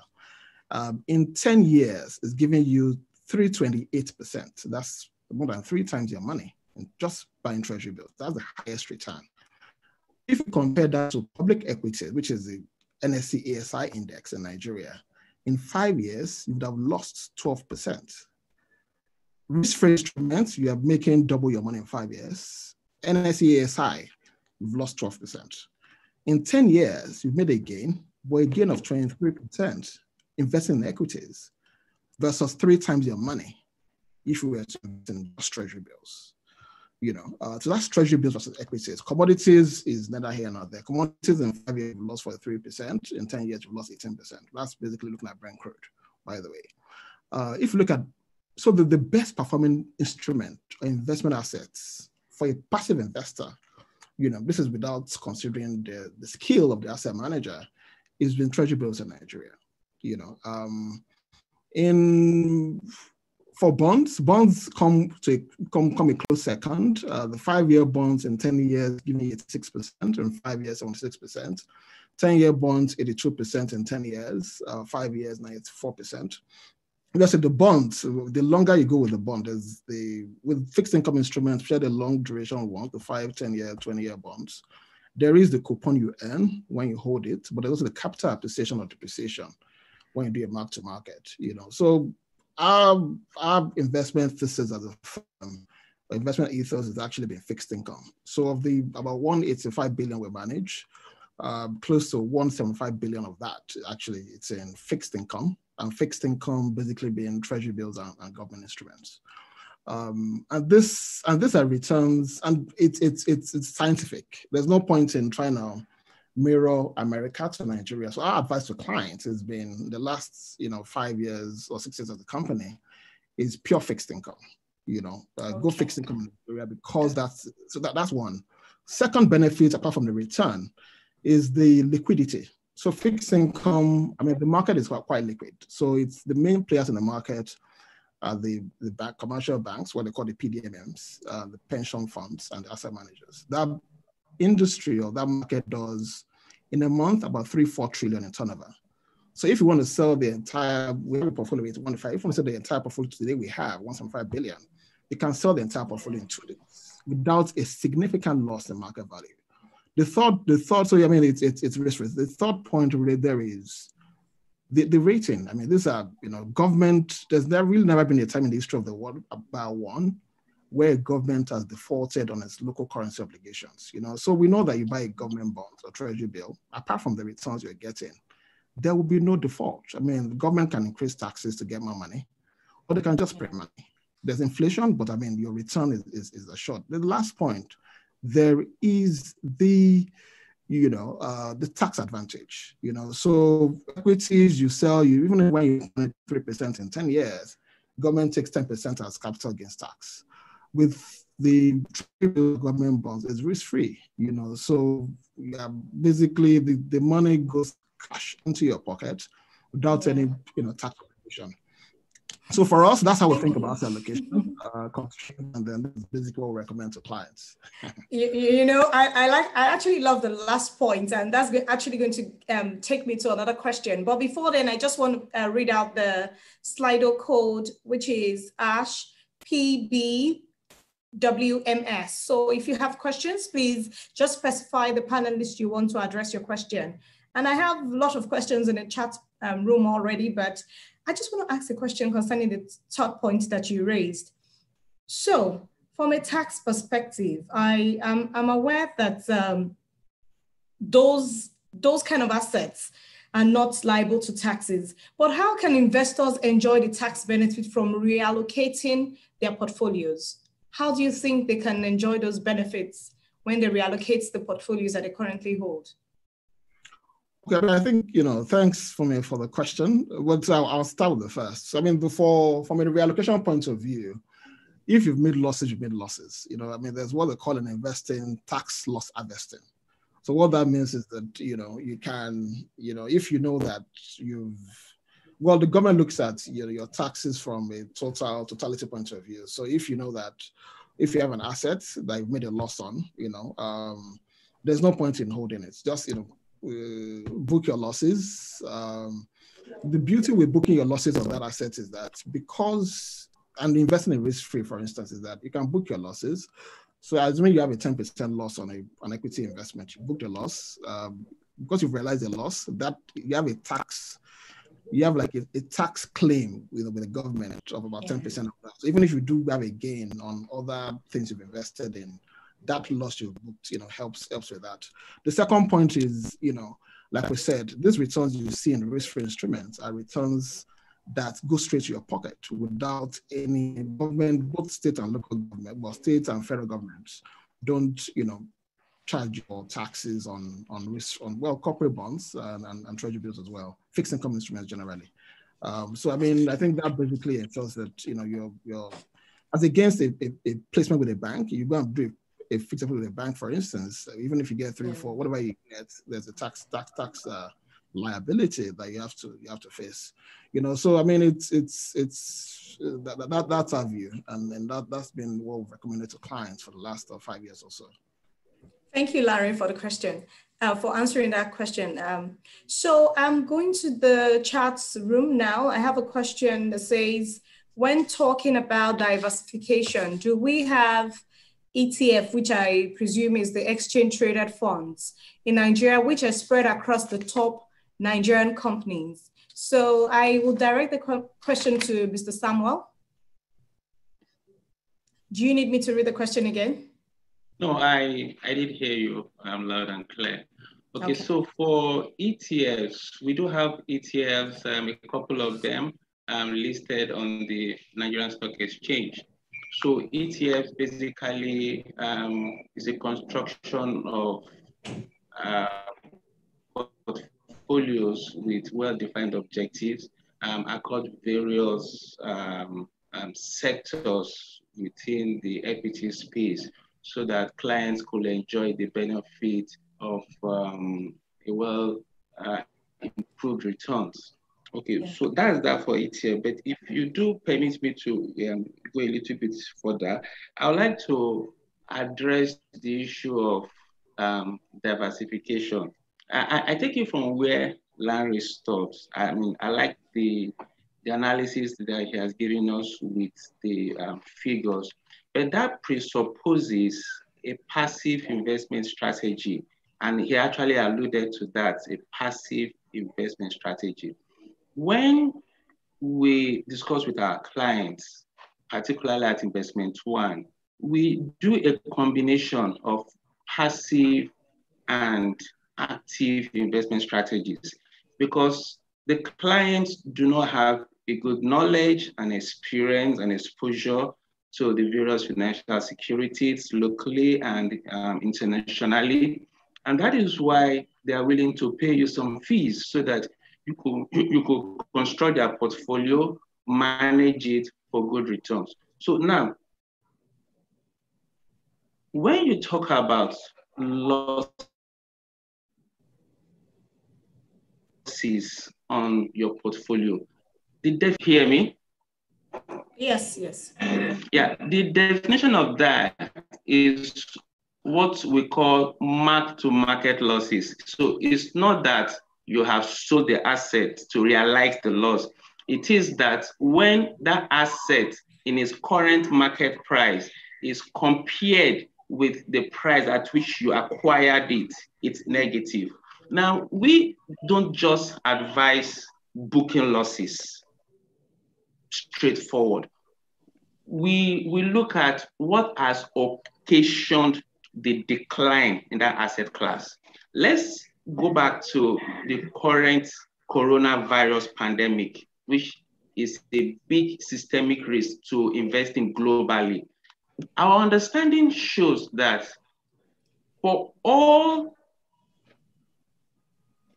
asset classes in Nigeria, we face one systemic risk, and that is the mono revenue base of the Nigerian economy.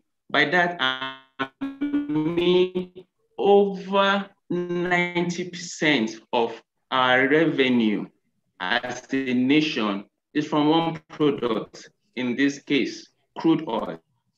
Yeah.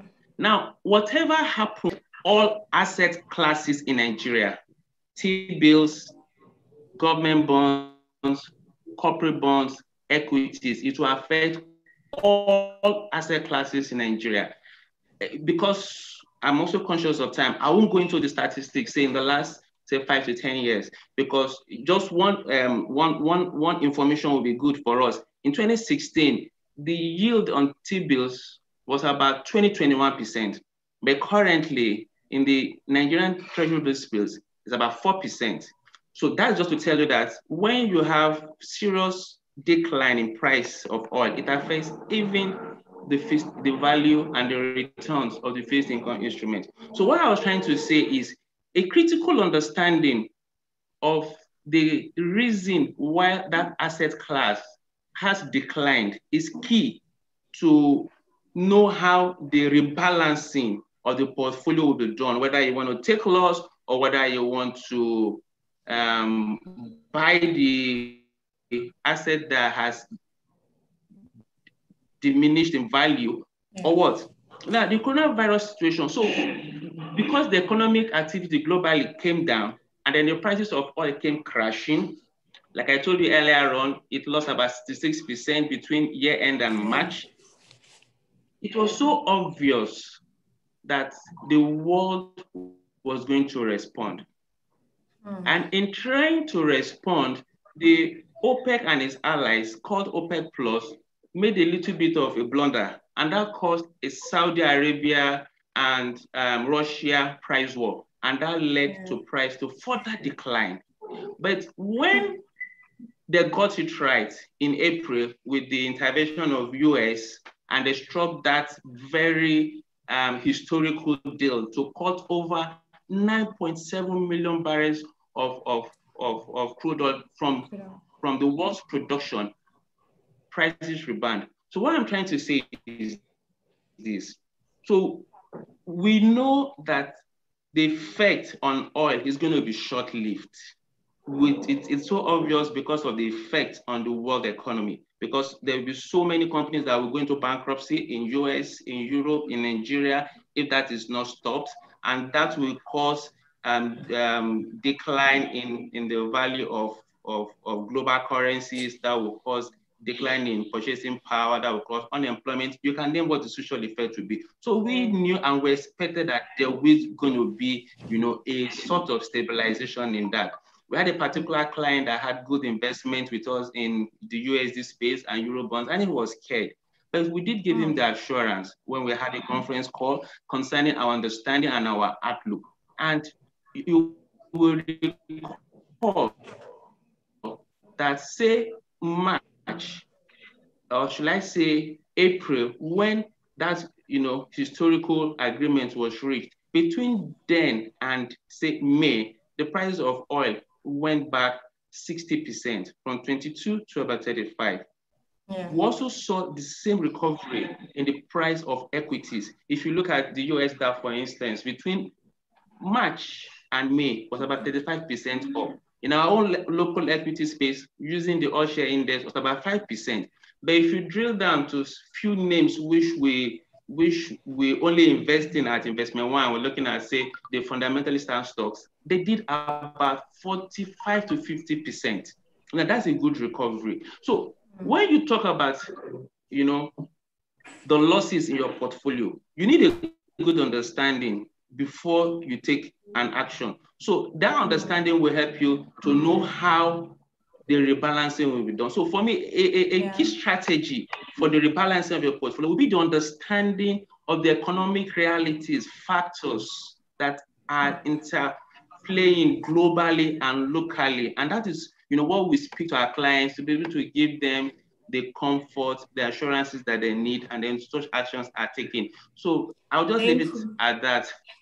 Thank you so much. Thank you so much. So I'll just read this other question from the chat room, and it's directed at TT. Thank you for the discussion. We all appreciate it. Quick question, TT. TT had mentioned at least holding 20% of one's portfolio in Naira and investing in alternative investment with 20% return. Now for Nigeria, no investment product will offer a net positive investment currently with inflation at 12.14% and interest income on fixed income products around 5 to 6%. So what kind of investments in Naira is she exactly discussing? Again, one has to remember most Nigerians are risk averse, and ours is about principal preservation. So what products will match that risk profile? What are the underlying assets to that? So the question is directed at TT. Okay, I think first of all, I wanted to correct that. I didn't say 20% in Naira. We actually recommend for high net worth individuals who have dollar exposure to have more than 50% of their portfolio in Naira. And even some of the stuff that is in dollars is even in Naira denominated Eurobonds. So I want to make that clear because we're not advocates of taking our capital out of the country.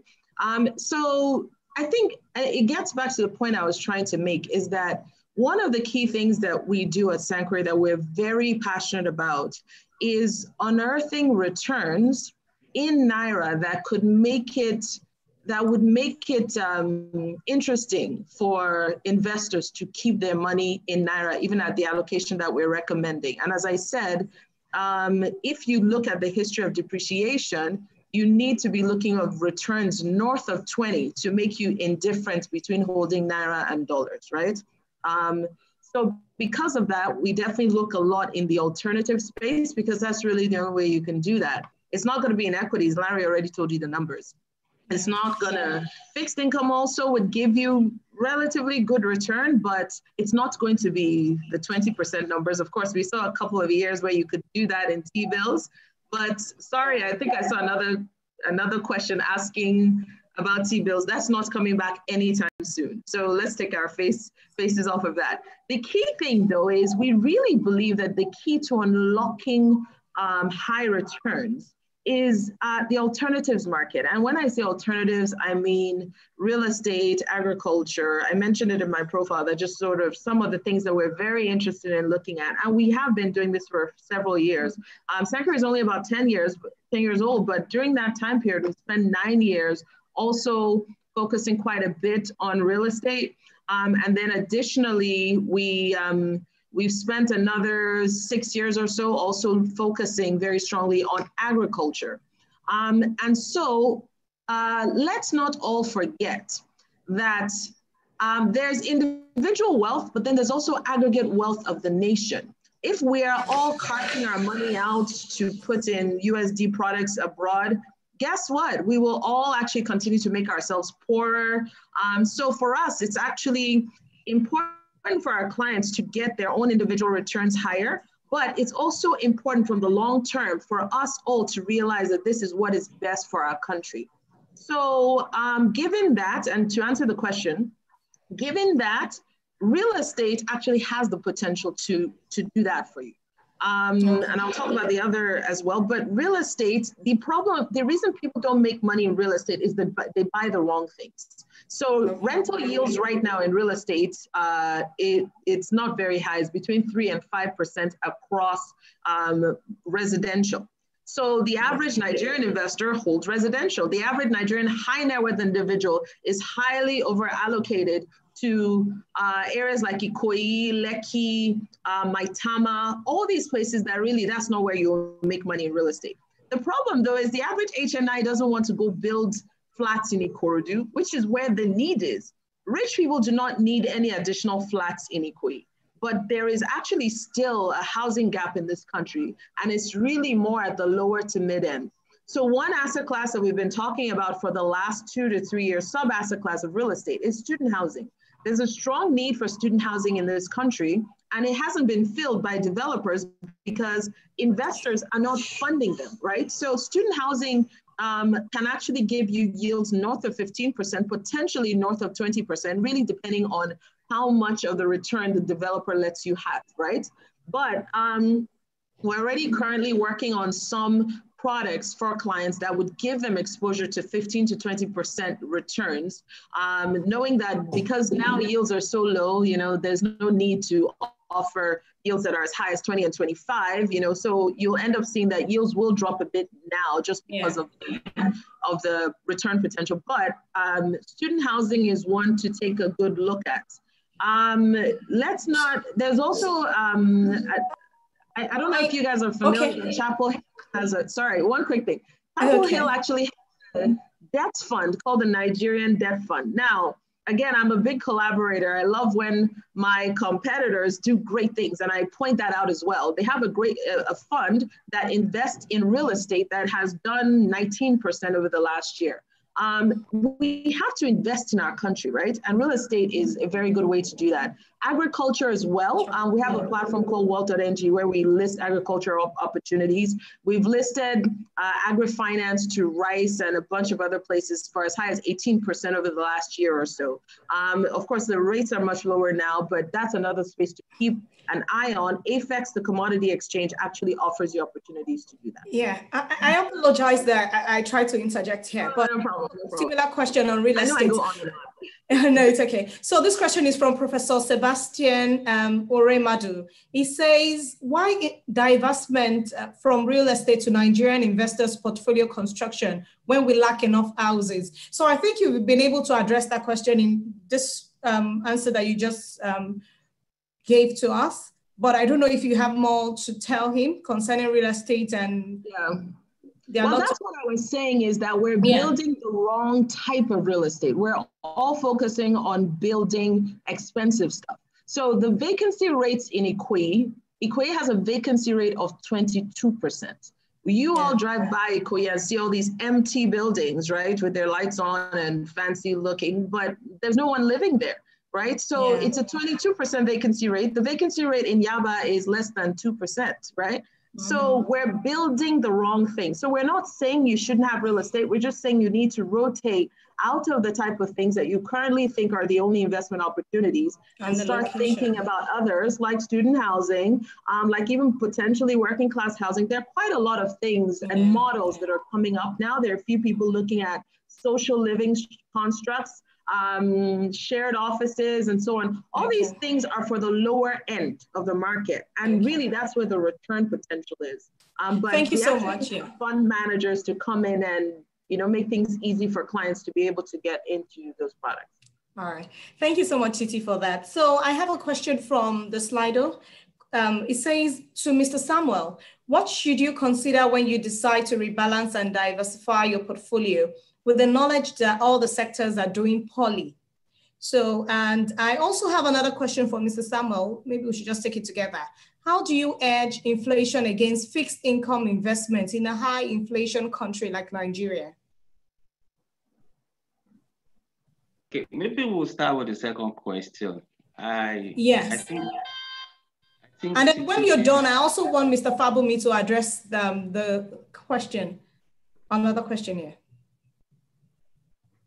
Okay, I think Titi alluded to that concerning inflation. At the moment, we don't have, that is in Nigeria, we don't have specific instruments that are inflation linked. So you need to turn to the alternative asset class to be able to get returns that will surpass the current inflation rate.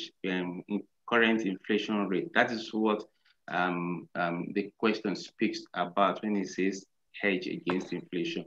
So you need to look into the alternative asset classes.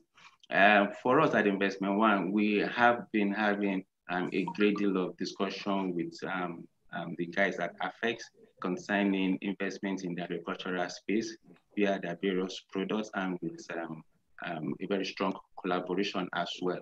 So yes, agriculture will be it.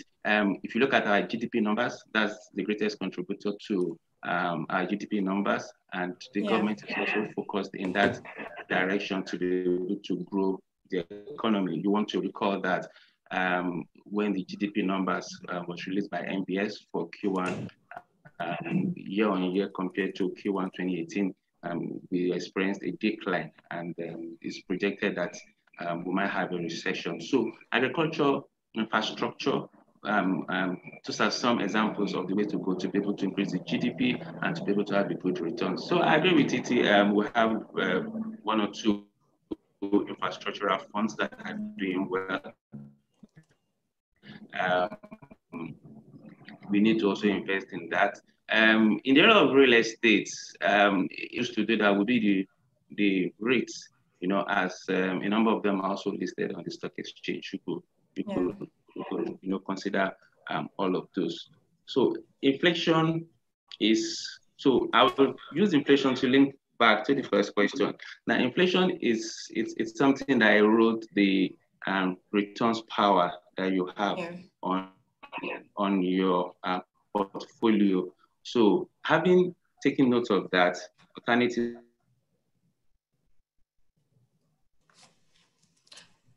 Okay, I guess another factor would be when. Sorry, can you hear me? Okay, I was just trying. I thought your internet was fluctuating, but I wanted to just conscious of the time also. Yes. The call was trying to come in. Okay. All right. So I was trying to talk about what do you do when all your asset classes are performing poorly. That speaks to the first question. So like I said earlier on, a great deal would be your understanding of the factors that have caused those assets to perform poorly, vis-a-vis with your factors at the beginning of the construction of the portfolio. You look at it that having mentioned all of those factors you consider in building a portfolio, the critical factor would be the fundamental factors, the systemic risk as we see. A great deal of it will have to be the political risk. Now you look at it, so do you expect the risk in the political space to decline? If your answer is no, What are the assets you have taken because of that? I will round up now because of time. Oh, yeah, because we have just 1 minute. Because we have 1 minute to the end of the session. A summary approach to answering that question. Okay, so quickly, the first thing would be the fundamental factors you consider building the portfolio vis-a-vis the factors happening now that has caused the poor state of the assets. Then the second one would be, what is your outlook going forward? Putting all of this together, you'll be able to rebalance your portfolio appropriately. That does not exclude the fact that if you need to take losses, that is book losses, you can. Okay. I'm actually sorry, I have to interject. If you need to inject more funds, you can, depending on your...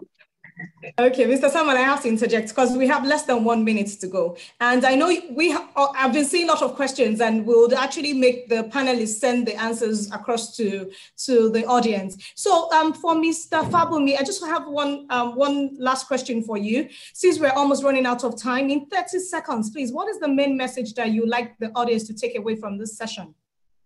Well, I think it's really that, there's no point in diversifying away from risk-free. The best, in our experience, the most profitable investment in Nigeria has been income instruments, tax-free, risk-free, very liquid. Year to date, the FMDQ index, which is the index of all bonds listed in FMDQ, is done total returns of about 35%.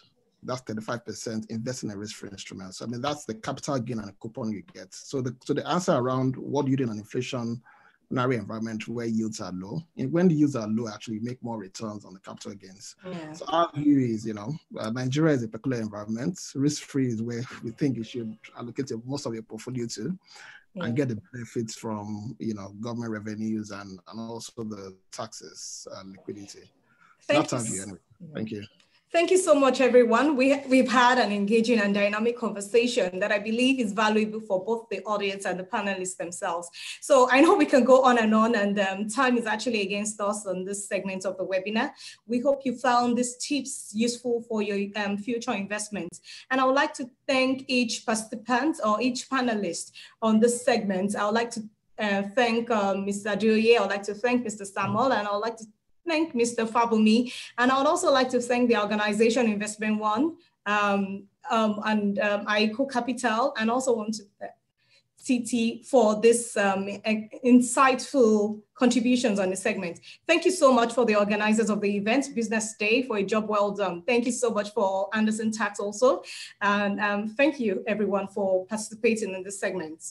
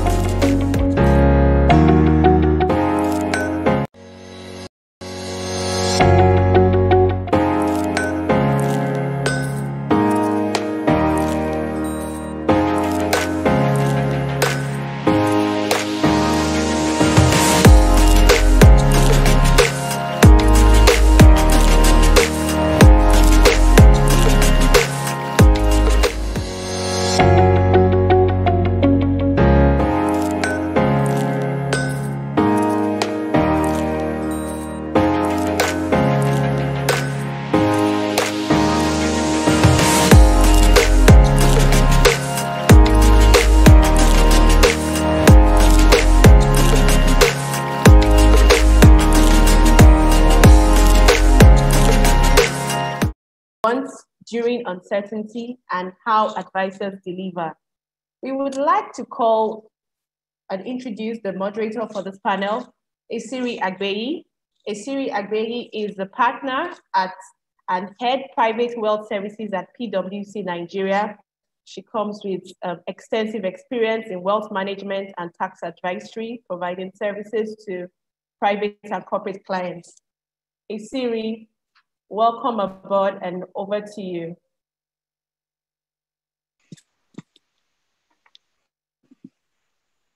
Thank you, Ronnie. Good afternoon, everyone. My name is Esiri Agbeyi. Thank you, Ronnie, for the introductions, and thank you to Business Day for organizing this event. I have the pleasure of moderating this session with distinguished panel of speakers, and we've been assembled to discuss the 3 T's, as Rolly had mentioned, which is around transparency, truth, and trust, what clients want during these uncertain times, and how advisors deliver.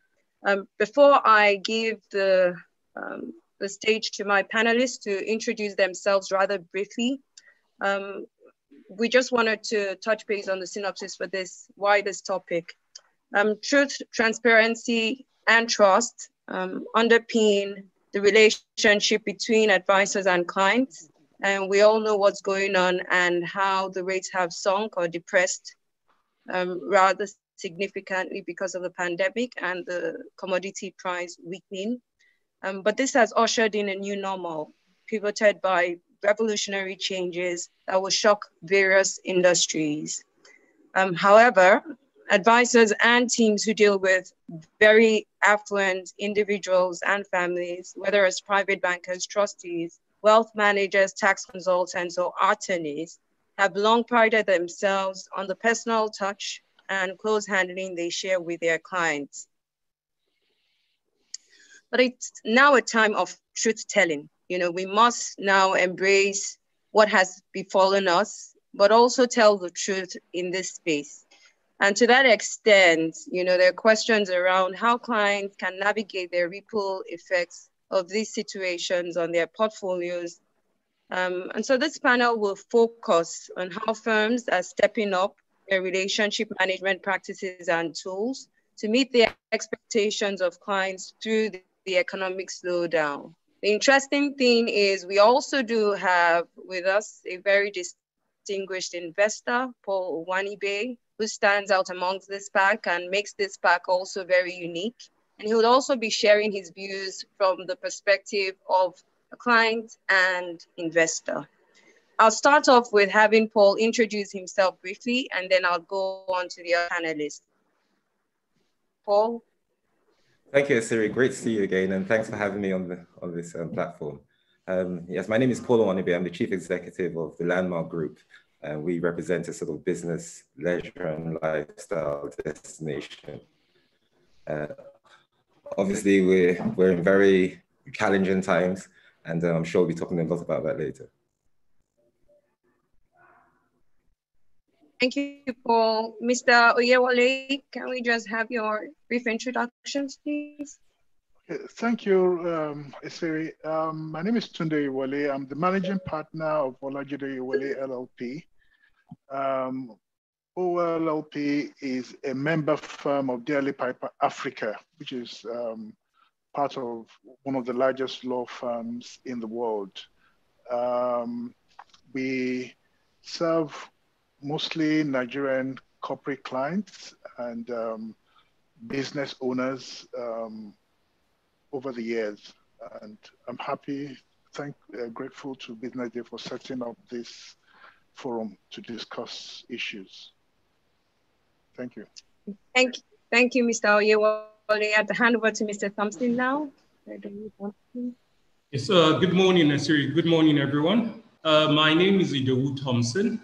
I currently work as the group head for private banking at First Bank Nigeria, which, as we all know, is one of the oldest and most enduring banking institutions in Nigeria today. I've roughly done over 20 years within the wealth management banking and financial services space. And 4 of those years have been with First Bank. Prior to that, I worked with Standard Chartered Bank, where I was the head of the Africa Investment Advisory and Strategy team, which covered 6 countries, and also covered advisors and relationship teams in those countries. My strong expertise is really in wealth management, where I've been exposed to that sector for a good portion of my career. So I'm really looking forward to also being of value and also learning from this discourse today. Thank you. Thank you, Mr. Idowu Thompson. And last but not the least, Mr. Taiwo Yusufi. Good afternoon, everyone. My name is Taiwo Yusuf. I work with Maristem Wealth Management Limited in asset management capacity. Maristem is a firm, is a group of companies within the capital market. We serve clients across different spectrum. We manage funds both in infrastructure, manage funds on behalf of clients, HNIs, for institutional investors, and I'm glad to be here today to discuss on this panel. Thank you. Thank you very much, Taiwo. So I'll just start off with asking Idowu a question and probably have inputs from also Mr. Oyewole and Mr. Yusuf as we go along. You know, how has the current crisis affected wealth management business in Nigeria? If you could just speak to how this has potentially affected your strategy, that would be helpful. Thank you very much, Asiri. If I state very plainly, I think it's been one of the most disruptive occurrences that we've had since I've probably been alive. Clearly, on a country level, and even on a global level, we've had disruptions to economic activity. We've had disruptions to the global supply chain. We've had some concerns about country risk, where clients would start asking questions as to whether or not their monies are safe in Nigeria. We've also had, in some cases, loss of income and livelihood. And as you know, the business of wealth management for us is not just simply about helping people with their investments, but it's also about wealth creation, the growth and preservation and transfer. So we're in a situation where we've had what has happened with COVID-19, with the impacts and the fall through on the economy. Clearly, it has impacted wealth creation, and it's also affected the way, not only with the way businesses are run, but also the pressures in terms of the revenue outcomes for any business. Thank you, Mr. Oyewole, do you want to add to that? Yes, I would say that from the perspective of our clients, most of them have been very severely impacted by the crisis, and particularly a lot of them suffering from severe revenue shortfalls, which has meant that particularly for the leveraged businesses, they are struggling to meet loan commitments and pay their bills, so to speak. So that has led to a lot of searching and looking for strategies, apart from trying to reduce costs, but also, for instance, having to sit down with bankers to renegotiate loan covenants, either get suspension of interest, moratorium, or reduction of interest rates in several cases. So there has been a marked impact on the clients, and a lot of clients are struggling because of this pandemic. interesting you raised that, Mr. Oyewole, and I'd like to ask you another question, a follow-up question, but just after Mr. Yusuf speaks, because I think what jumps out to me is just a very dire picture of what clients are facing. And I wish we had mentioned some of these as well in the previous session. But you did mention about restructuring of loan agreements, and also the fact that costs now have to be revisited and probably restructured. And of course, all these are underpinned by agreements that also need to be looked at. So I think I would like your expertise as well in the next question that I'd ask. But very briefly, Mr. Yusuf, could you just also speak to how you've seen the situation in the economy affect your business and your strategic approach to it? Yeah, thank you so much. For us, I'm in the business of asset management, just like I said before, for HNIs and institutions. And for this period, like any period of uncertainty, cash is king. So for most people, it is more of trying to see, okay, what is the best investment decision that one should be taking at this point in time, especially when we are not so sure as to the direction of the performance of the different asset classes. So it's quite important for most clients, the discussions that we've been having is more, okay, what should be the direction of investment that we should be having? And also, if you put this in perspective as well for us as a nation, we are hugely dependent on oil, and we see the impact after the drop in the crude oil pricing below $20 and the impact it had on the foreign exchange in terms of the Naira exchange. So all these are things what we've been having discussion with the different clients. And just like was also stated earlier on the loan restructuring, for those that do leverage, these are also part of the discussions that have come to the table as well. Thank you. Great, awesome. You know, the good thing is we also have Paul here. So maybe Paul, on reflection, you could also speak to some of the points noted here. But I want to ask you a specific question. You started Landmark Africa in 1997, and that business has gone through the dot-com bubble, September 11, the global and Nigerian banking crisis, and the recession in Nigeria for 2016. Now we're faced with another recession, and that's like a double whammy with COVID-19. How different is it this time? Thank you, Siri. Very different, and probably a lot more complex. As you can imagine, we're certainly in the worst economic crisis of our generation. So much has been said about the health crisis, but very little has been said about how we tackle the economic crisis. I know, well, the dilemma we face today is that balance between the economy and health. And there have been some controversial tweets about the cure and the actual disease. But as I think Thompson talked about sort of the black swan events that have happened. And in my mind, there's three that have happened literally at the same time. The pandemic is one, the lockdown is the second, and then the oil crisis is the third, because it brings up several issues. So as you know, unexpected events lead to sort of extreme uncertainty, which leads to a lot of panic. At Landmark, we're a business, leisure, lifestyle developer, as you know. Our theme basically encourages people to come together. The current norm focuses today on social distancing, hence all our activities are closed. Our beach is closed, the cinema is closed, the event center is closed, the shops, food and beverage outlets. So as they say, there are no roses without thorns. We represent the people suffering in the trenches, ground zero here. So these are very tough times compared to some of the difficulties of the past.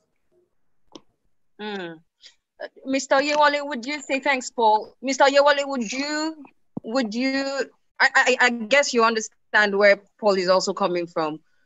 What would you have advised Paul in a scenario like this? I mean, there's panic. I'm sure, I don't know that you get the kind of questions he's also asking from your clients, but put yourself in his shoes and also give us a perspective on what your clients are also saying and how they're addressing it. I think what Paul is experiencing is what the vast majority of business owners in Nigeria have experienced, from with either massive shortfalls and in some cases zero revenue for 3 months. The problem that the clients face is how do you manage or cope with the prospect of having no revenues for 3-4 months and possibly even longer.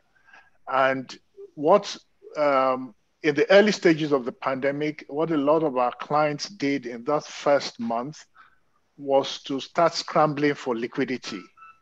And everybody ran around, go to the banks and try and either get new facilities or restructure existing facilities to give revenue, to give that liquidity so that if you don't have the revenue, you can still survive. And I think the key issue is for the business to be in existence at the end of the pandemic. And that's what people are doing. In the UK, in the US, you had government support providing cheap loans to businesses to keep them in business so that they can continue to pay their workers and keep people off their unemployment roll. But here in Nigeria, there hasn't been that support for businesses. The government doesn't have the resources and hasn't even thought about keeping businesses alive. So it's up to the business owners to struggle and think how they can keep their business alive, even if it is in a state of stasis until things get better and they can resume. But that has been the primary focus of our clients in the last 3 months. Thanks, Mr. Oyewole. Do you think that this is just up to the business owners alone, or there's something else they should be thinking about? Because I mean, I hear panic, and in the midst of panic, there's probably a lack of, comprehension on what exactly to do. So in the midst of that, what kind of solutions do you think clients should be exploring, or your individuals should be exploring? In normal times, you would say if you cannot get resources from the banking sector, you go to look for equity investments. But right now, M&A is at a standstill. Most investors who have capital to invest are holding on to their liquidity. Nobody wants to invest. And the only people who are investing, they are doing it basically as vultures, scavengers, hoping to get cheap assets. So I wouldn't advise any of my clients to actually sell at this time, but rather the advice I've given to the clients is let's go to the banks, use relationships with the banks, and try and make sure you get some liquidity, because most of these businesses and the owners, they have assets. So you can leverage those assets to raise funding. And that's what we've been doing with a lot of our clients. Thank you so much, Mr. Oyewole. And maybe I'll just go over to Idowu Thompson now. Banking has probably been a highlight from some of the contributions from Mr. Oyewole and Paul. What do you think has been your response as a private banker in the midst of this situation? Well, thank you once again. I'd just like to maybe add to what Mr. Oyewole had said. Yes, there has been a government response to COVID-19, and I can list at least 3 things that have been put on the table. One of them was the go-ahead for banks to actually sit down and look at accommodating fresh terms or having clients be able to renegotiate the loan terms. The other is the fact that they've also allowed a moratorium on the federal government loans the government-assisted loans by 1 year. And then there's also the 50 billion fund that's been managed through NERSL. So I think, yes, there have been responses from the government, but maybe the questions could be whether or not this would be sufficient for the kind of results that we need. But certainly there has been a response. In terms of the wealth business, it's like I said, it's been very disruptive in certain ways. But at the same time, I've also learned that within such disruptions also do come opportunities. I remember in the first panel, I mean, there were conversations around what clients should be doing in terms of asset classes and where they should be putting money into. And the reality is that, yes, we've seen yields, for example, on treasury bill rates high at some point, dropped to less than 4% right now. But at the same time, we've also seen yields on some of the sovereign Eurobonds also go up during that period.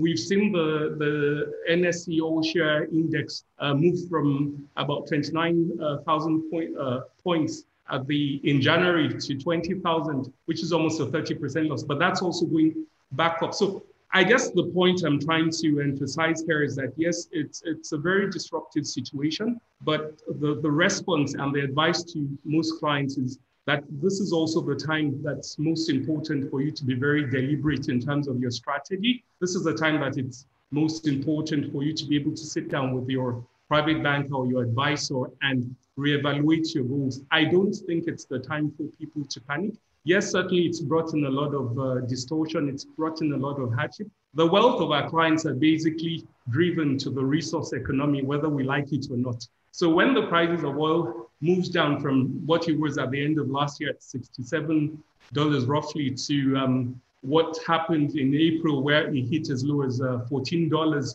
or even lower at some point, then clearly this has implications for wealth.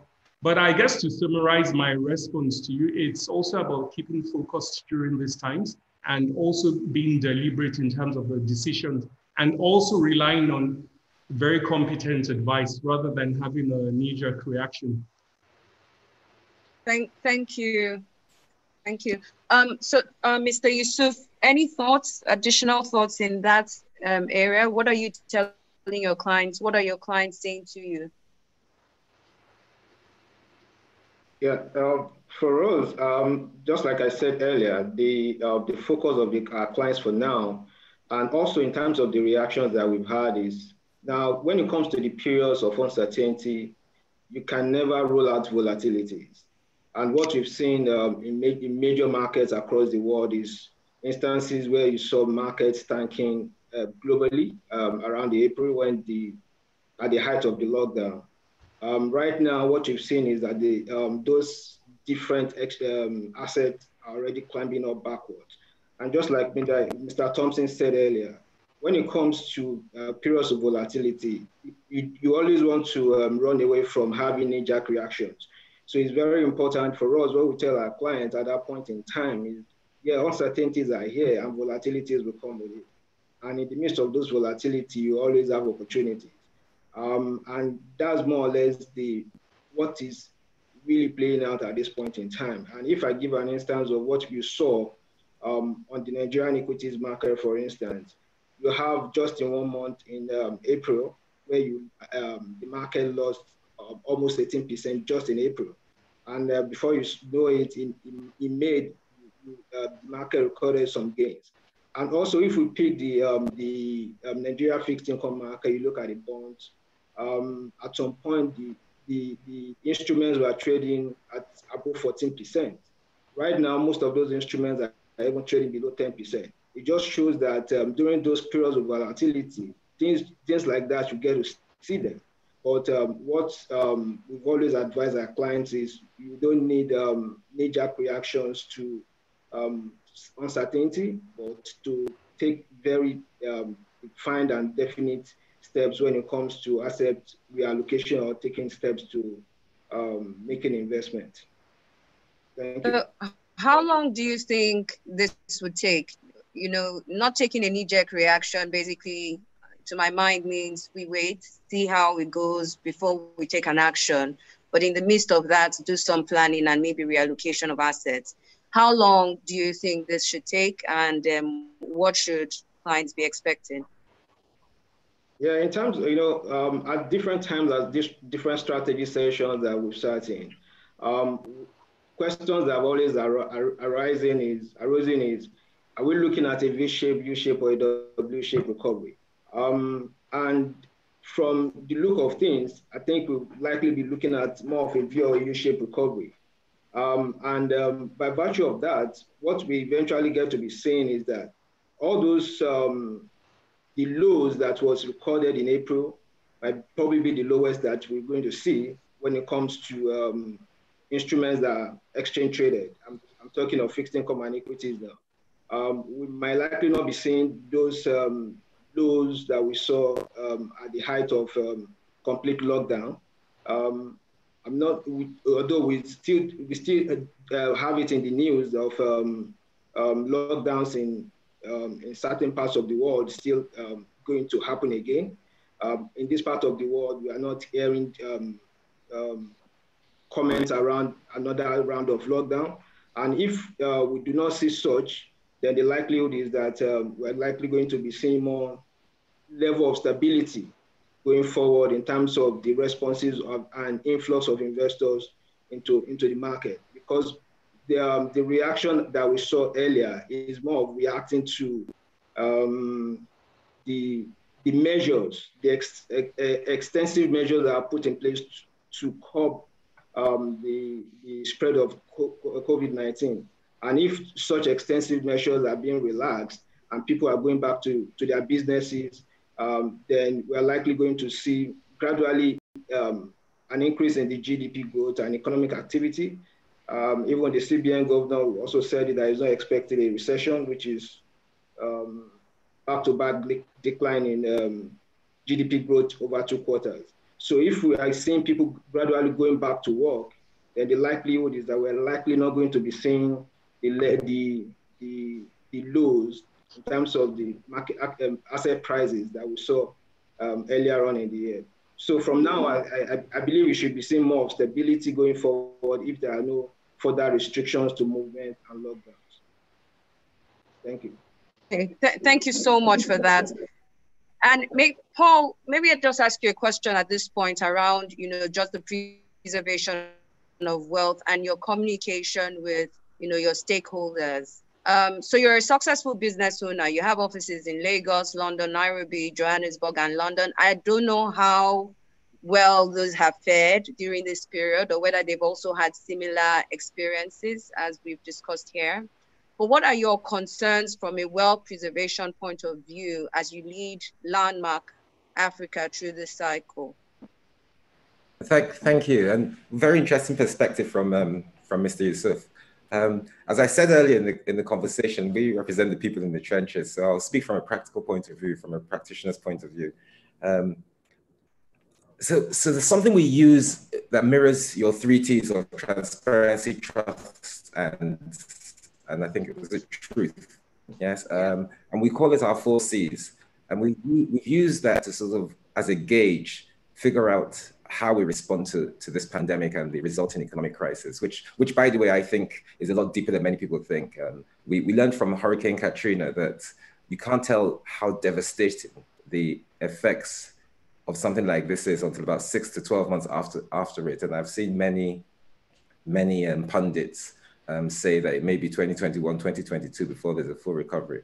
But when I talk about the 4 C's, that's communication, credit, colleagues, and customers. From a communication standpoint of view, we have multiple stakeholders, so we engaged all our stakeholders. We tried to explain the state of play. We had virtual press conferences, and we tried to source more information about the pandemic and the resultant effects of it, and communicated our view. And from a credit point of view, as Mr. Yewale said, it's very important to ensure that your cash flows remain strong. So we've had to negotiate a whole series of contracts and conserve our cash flow, cut costs in various areas, and arrange standby credit to go on. I think this crisis is certainly longer than 3 months, or it's already 4 months, and it's likely to be 6 to 7 months. We live in a country where the numbers are going up rather than down. So even though there's been a gradual release, I wouldn't be surprised if there's another lockdown. From a colleague's point of view, we obviously the health and well-being of our colleagues are important. The welfare of our colleagues are important. We try to ensure job security. Over 1,200 people worked within the Landmark ecosystem before the COVID struck. Obviously, that's greatly reduced. We set up WhatsApp groups. We've had sort of virtual town hall meetings. We've arranged social events, and we restructured our team into sort of 3 sections: the wartime team, the work from home team, and the team that will stay on leave until the crisis is over. From a customer point of view, obviously the health and safety is important. So we've gone about arranging infrastructural changes within our environment, from touchless doors and things like that, signs to advise people. We have all this sort of sanitize and the face masks mandation. We've had to make commercial concessions in various areas, whether it's rent rebates or payment plans or lease cycles, and we've communicated with our clients through sort of newsletters. So a lot has been going on, even though very little has been going on. And as you probably know, because our ecosystem was quiet and had virtually ground to a halt. And to put it in perspective, 6 months ago, we had in December we had 320,000 visitors to the Landmark destination. In the month of June, we had under 6,000 visitors. So that puts into play how serious this has been to our business. So those are the sorts of things we've been doing over the time. And because our business was quiet and we decided to contribute to at least society or the community. So we teamed up with YPO under the sort of governance of Lagos State and set up an isolation center that hopefully will help flatten this curve. And so far, I understand it's done quite well. Yeah, well done on that, Paul. I think that was impressive as well. And I mean, hearing you, I mean, there's so much I think I'm learning as well from here, but your thoughts around communication, cash flows, colleagues, and customers definitely resonates with some of what we're also seeing other clients do. But what I wanted to, just stream down on or focus on is around the role of technology. Do you see that playing a role to enhance or disrupt the real estate sector? Oh, absolutely. Both a disruption and an enhancement. So the disruption sometimes is positive rather than negative. So one of the things that the real estate sector hasn't done and will be forced to do, and is being forced to do during this crisis, is embrace technology and sort of digitize its services a lot more. Obviously, because this crisis is about social distancing, and real estate is a platform that brings people together, then real estate needs to find a way of meeting the people virtually as opposed to just physically. And so in terms of selling real estate, in terms of designing it, in terms of assessing it, in terms of the whole life cycle of the value chain from buying the land to construction to maintenance and management and sales and after sales and financing, that digital model, bringing technology into it should work and should play a huge part. Yeah, but I think, Paul, what I'm also kind of concerned about is with the current structures that you have on ground, I don't know to what extent, the contract modifications or adjustments have gone, but do you see that, maybe lease agreements have been terminated because offices recognize that they don't need as much space, or adjusted to accommodate the reality on ground? And if you already have those spaces, what's the future for them? It's a very, very good question, Siri. And we've seen a lot of that. And some of it is panic. Some of it, some people will terminate or reduce their exposure just on the basis that there's a pandemic and they found sort of more efficient ways of working either from home and which require less space. But organizations like ours have to be flexible, and we have to be agile and create sustainable ways of working. So even though the need for real estate will reduce, one hopes with digitizing the economy and this whole technology platform, it will increase the number of businesses around and increase the number of people that need space. So even if each organization needs less space and there are more organizations that need space, one would hope that they will subscribe to real estate. So that's one positive way of looking at it. Another way, obviously, is just making sure that the space is flexible enough. So whether it's, as you know, we operate a business, leisure, lifestyle philosophy. So whether it's a residential play or a commercial play or an infrastructure play or educational or retail, the space has to be flexible enough to meet all comers and meet various sectors of the demand. And so there's some concern, but not too much concern. I think there are no roses without thorns, as they say. So I think it's important to ensure that we get the good, even if we do have some of the bad. Yeah. Joe, do you think you need a big office still? A big building? Well, big is a very relative word. But I think clearly one of the things that COVID-19 has thrown up to us is also the need to also drive businesses a lot more efficiently. What I can see though is that, for a bank like First Bank, it's been quite fortunate that the executive leadership actually had a digital agenda well ahead of COVID, and I think that has helped in many ways.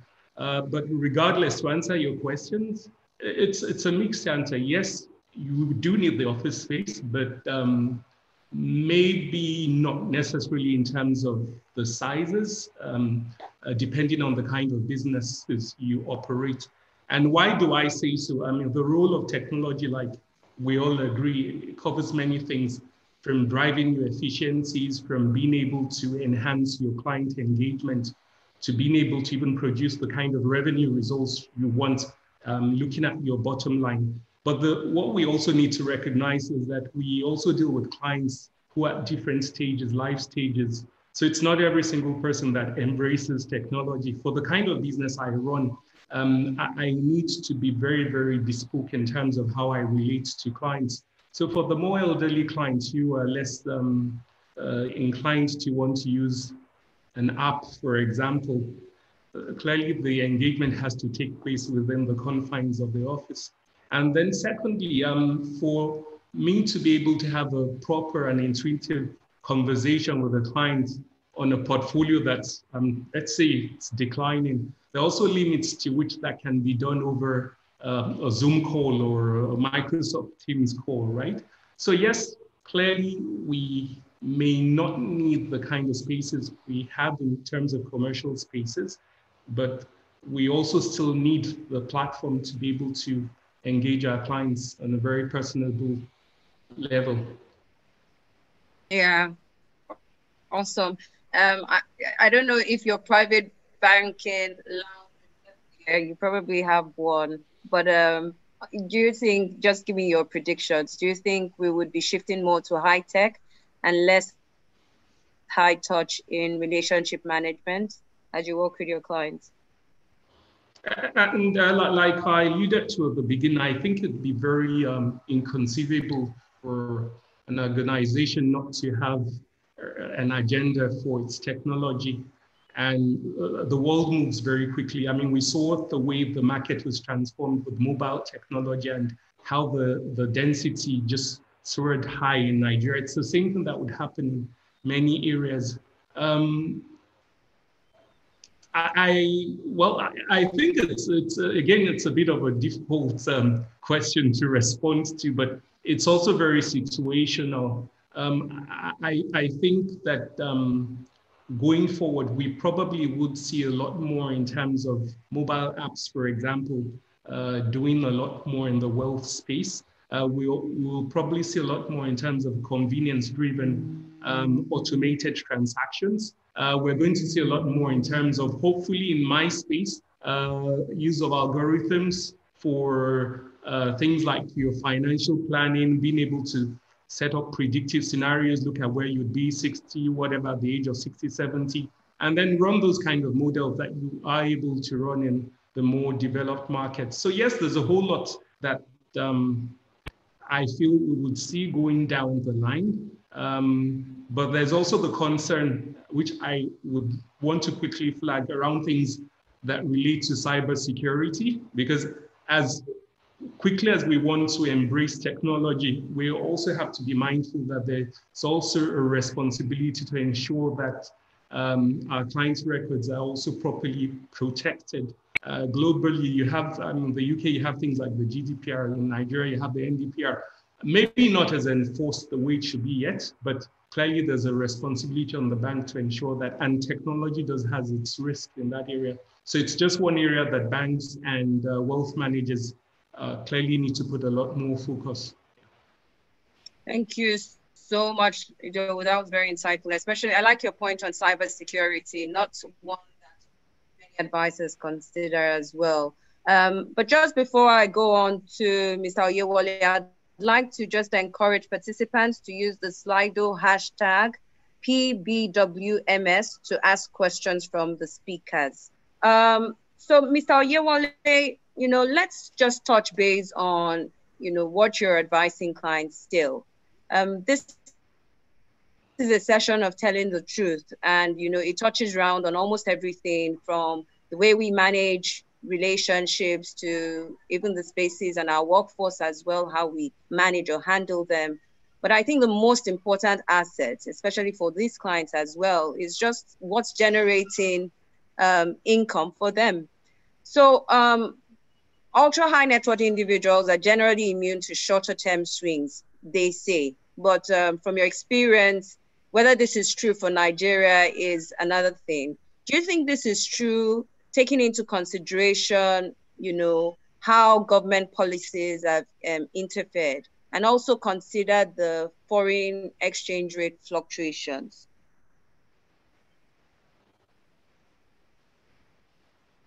Sorry, I was on mute. I think certainly it's not correct that ultra high net worth individuals are generally immune from short-term swings.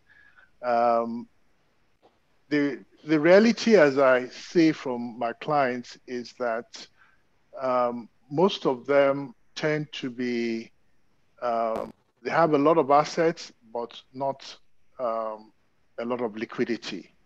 So they tend to be very severely impacted from a liquidity point of view when problems arise. And where you're in a situation where everybody has liquidity problems, even if you have the assets, it's not easy for you to liquidate those assets to generate cash.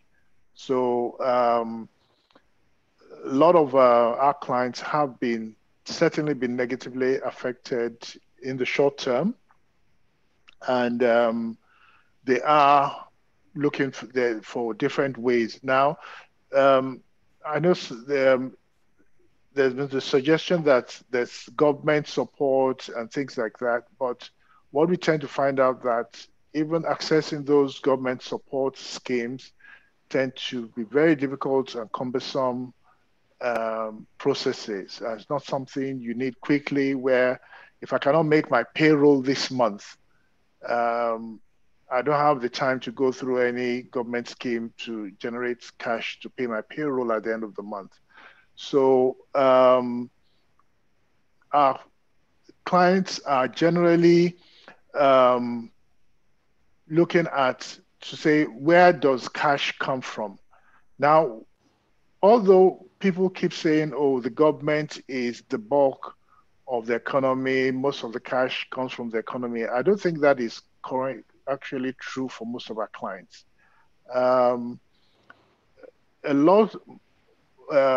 Yes, there's some clients in certain sectors that are dependent on government policy and government spending, but those are some specific sectors. But where you have, if you look at the GDP of the country, the bulk of the GDP of the country is in services and in agriculture, which doesn't directly require government spending.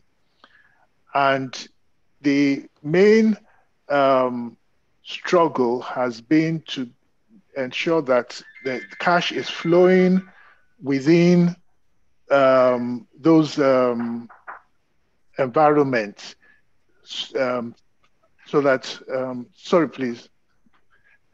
Sorry for the interruption. The main thing is that most clients are looking at is ensuring that they get paid by their counterparties on time, because as they are also trying to conserve cash, the counterparties are conserving cash. So you tend to see the delays in payments and disputes, of course, arise out of that. So it's how to manage those issues that keep coming up. Obviously, also, there are employment issues where trying to cut costs, clients need to look at and say, okay, what are our employment obligations?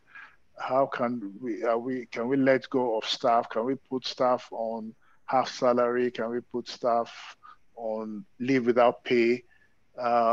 Those all create all sorts of legal issues that the clients are worried about. But I think, like Paul said, everybody they manage in a practical way. It's no longer theory. It's what can you do or what can you get away with, so to speak. Yeah, that's helpful, and I think your response kind of fits in nicely to the question I was going to ask Mr. Taiwo Yusuf around, what tools you are helping clients at this time. What tools are you advising clients on to help preserve their capital? Something Mr. Oyewole mentioned was around cash, and just making sure that that's even available for events as they come up, whether it's payroll management or even managing service or vendor service providers or your vendors. So what tools are you typically helping clients with at this time? And would you just also touch on diversification as well as you speak to that? A model that works.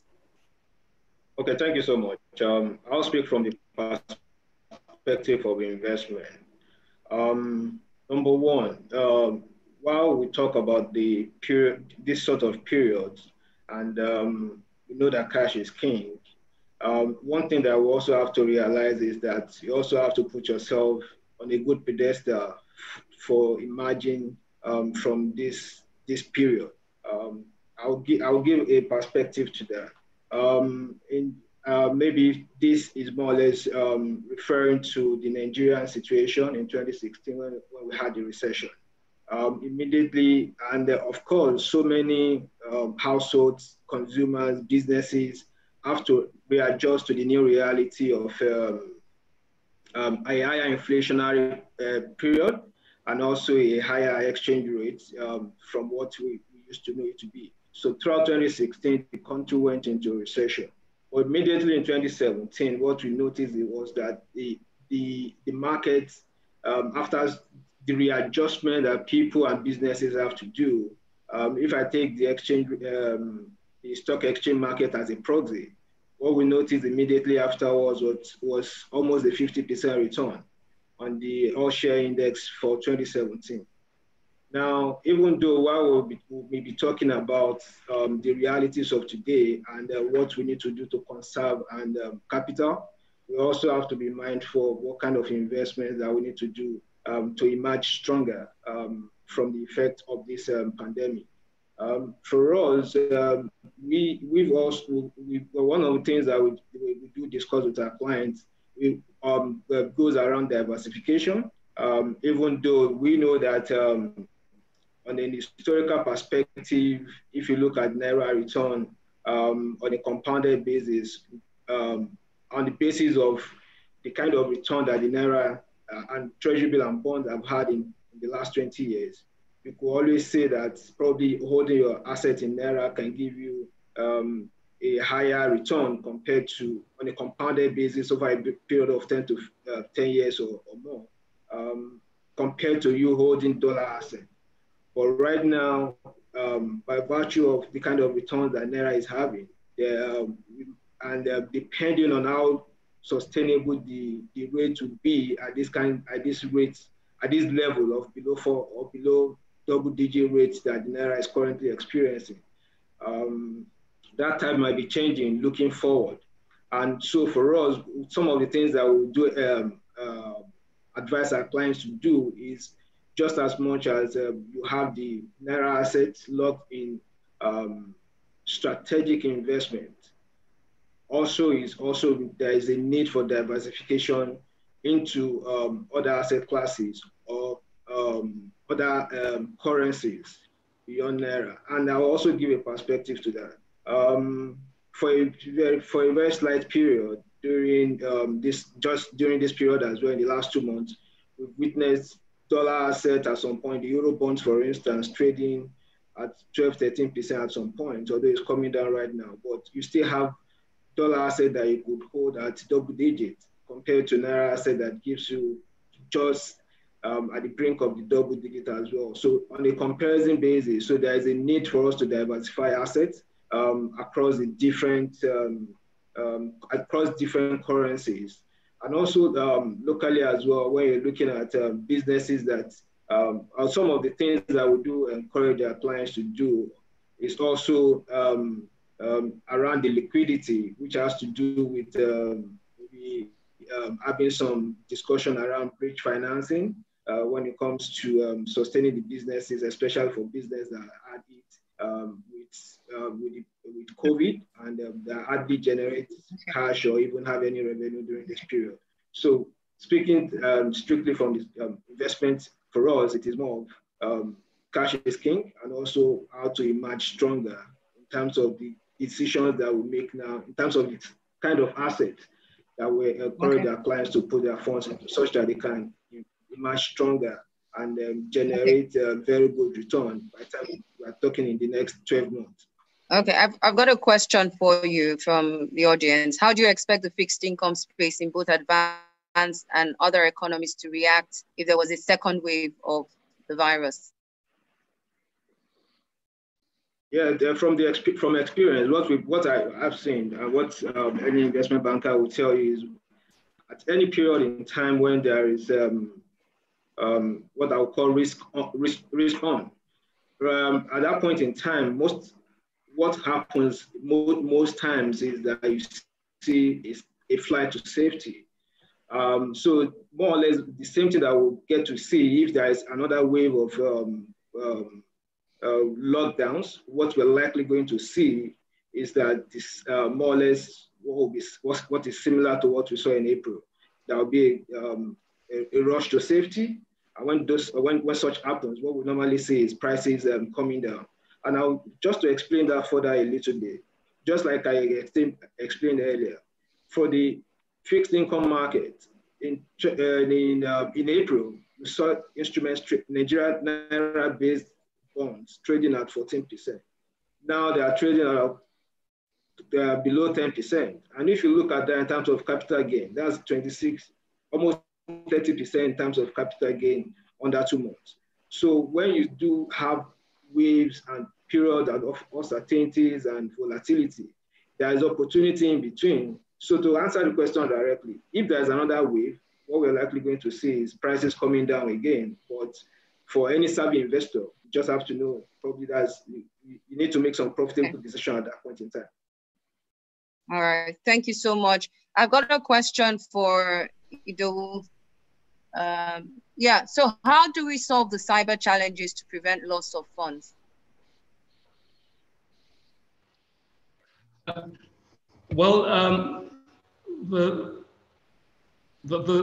cyber challenge, it's again that's an issue that needs to be managed by the technology team from each institution. And I will give a clear example, even for something as simple as running an online banking platform. I mean, there are lots of things that go behind the scenes to ensure that client records are safe. So my advice to the person who asked the question is, it's more about dealing with a name with a good reputation and which you also know has good standards in that area. Managing your cyber risk also means that you should also not allow yourself to be compromised. Being on the internet, be careful how you share your password. You're not meant to share your password. Be careful the kind of sites you go into. Some of those sites may be cloned. Be careful on things that are requesting personal information. There are clearly no-nos if they're not verified. But I think a lot more of the responsibility, like I said, also lies on the institutions themselves to be able to provide the necessary protection for the records on their servers in terms of the kind of emails that come in, how they're filtered, and also to prevent actions or attempts at things like phishing, scams, and all that. Yeah. Yeah. But it's something to live with. Yeah. Yeah. Thank you so much. So I think we're out of time. I'll just get a few last words from all the panelists. I have a specific question for Paul, and he's going to have to rate how service providers have done or fared during this period, whether advisors or private bankers and lawyers as well. And you'll be the last to speak, Paul. So let me start with Mr. Oyewole, just final words as we close. I think my final word is that anybody who wants to do, maybe I think I'm maybe the wrong person to say this, but I would say that I tell my clients that they need to think for themselves and should not rely on their advisors. That is, they need to educate themselves on the risks and things. So my role is to educate them on the risks and the options, but at the end of the day, it's the clients who take the decisions. So the clients need to be informed. And I think that's one of the things that I always try to tell my clients, that I'm there to help them and be alongside them, but I cannot make their decisions for them. So the clients need to be encouraged to be educated on a lot of these issues that we're talking about. Thank you so much. So please, for education, Idowu, last words? Well, my last words will be to my clients to stay focused in terms of their long-term goals. Make a distinction between what's going to be a tactical response as against what would be your strategic reaction to what's going on. Be aware of the opportunities the market has created, and indeed there are opportunities. And lastly, do recognize that I hate using the word new normal, but I feel that this is something that we have to continue to live with over time, and we all need to come to terms with it. I don't think that there's, I mean, people express worries around Nigeria and stuff. I don't think the US in itself or other countries offshore are also necessarily safe havens in that regard. So it's about having a global view, but also being locally aware. Thank you.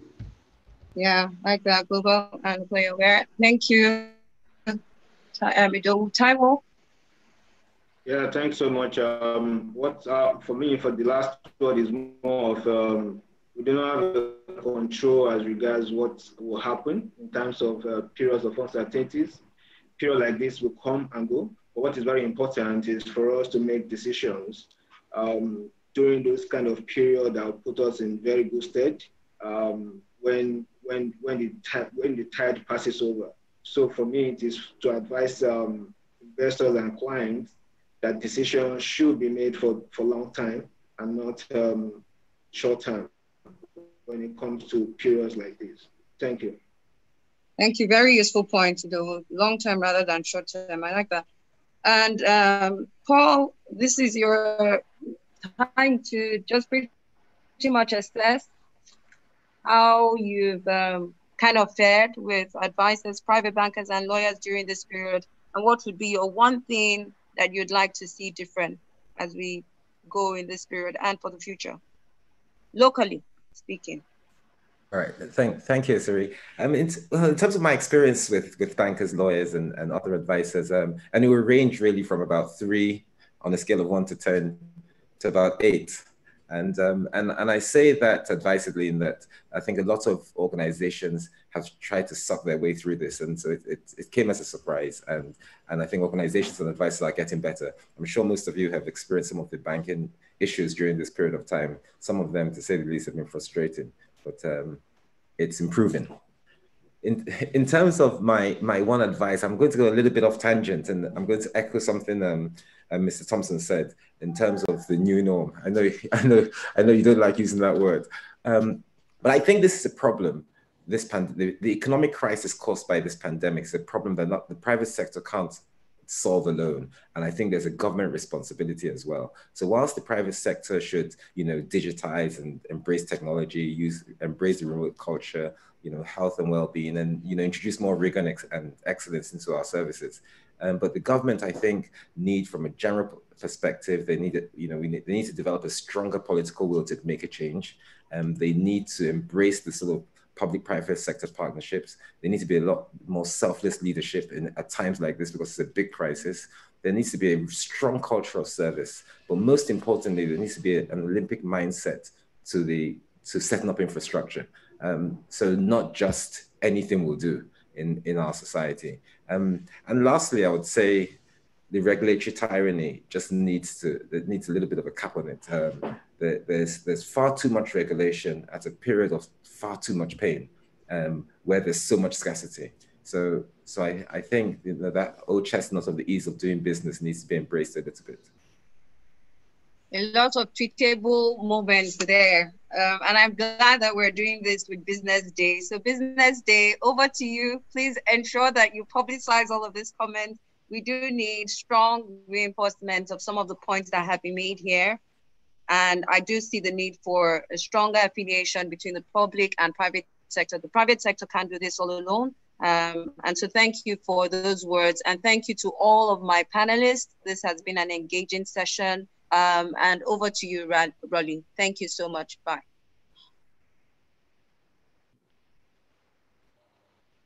Siri, thank you very much. And thank you for the mandate to Business Day. We got the message.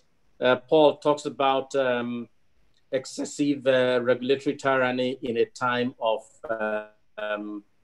considerable pain, and I think in those very few words, a lot of emotion is packed. We'd like to thank our speakers, panelists, our moderators for a wonderful session that we have had today. And particularly, I would like to commend the very good time management adopted by our panelists, by our moderators, Esiri and the others, including Yewande, who moderated the first session. We are indeed very grateful. Would like to thank our audience for staying with us, quite a number of people, at some point 200 by Zoom, and more than 200 on the YouTube live session as well. We think this is very important. We took the point about how it is that the private sector alone cannot do this, and that there is significant place for the government. We have seen government stimulus around the world, and we know how very marginal what we have seen in Nigeria. Altogether, we had 3 different sessions. The first one we called Cockpit, which focused on how fundamentally the dynamics of private banking and wealth management in Nigeria are changing. We also looked at the threats and the opportunities as well. The second session focused on portfolio rebalancing, diversification, and of course, deployment of strategy in short to medium term. And the final session, moderated by Esiri, looked at how firms are stepping up their game in the area of relationship management and how they are deploying new tools for a very, very uncertain and indeed for a time like we have never seen before. Now, let me thank our sponsors. But before I do that, I think it is fair to acknowledge that the inspiration to do this came from Titi of Sankore. And so I'd like to, I don't know whether she's still on the line. I'd like to acknowledge the help in this very regard, and also to pay our own gratitude to Sankore Investment for the support. We also thank Investment One, Platform Capital, and our friend Dr. Kindele. We thank ICO Capital, and of course Blackbridge Wealth for helping to sponsor today's event. I'd like also to mention our friend Martin, who joined in from Switzerland, and of course Bingbe, who joined in from the United Kingdom as panelists for today. I can assure you Business Day will continue to convene important thought leadership events like this, so we can share insights. And I like the idea of having Paul, who in very, very few words was able to share with us the pain and the frustration he's going through at a time like this. I wish you well, Paul, as I wish all others who have joined this call well. Once again, thank you so much from Business Day. God bless you, and God bless Nigeria.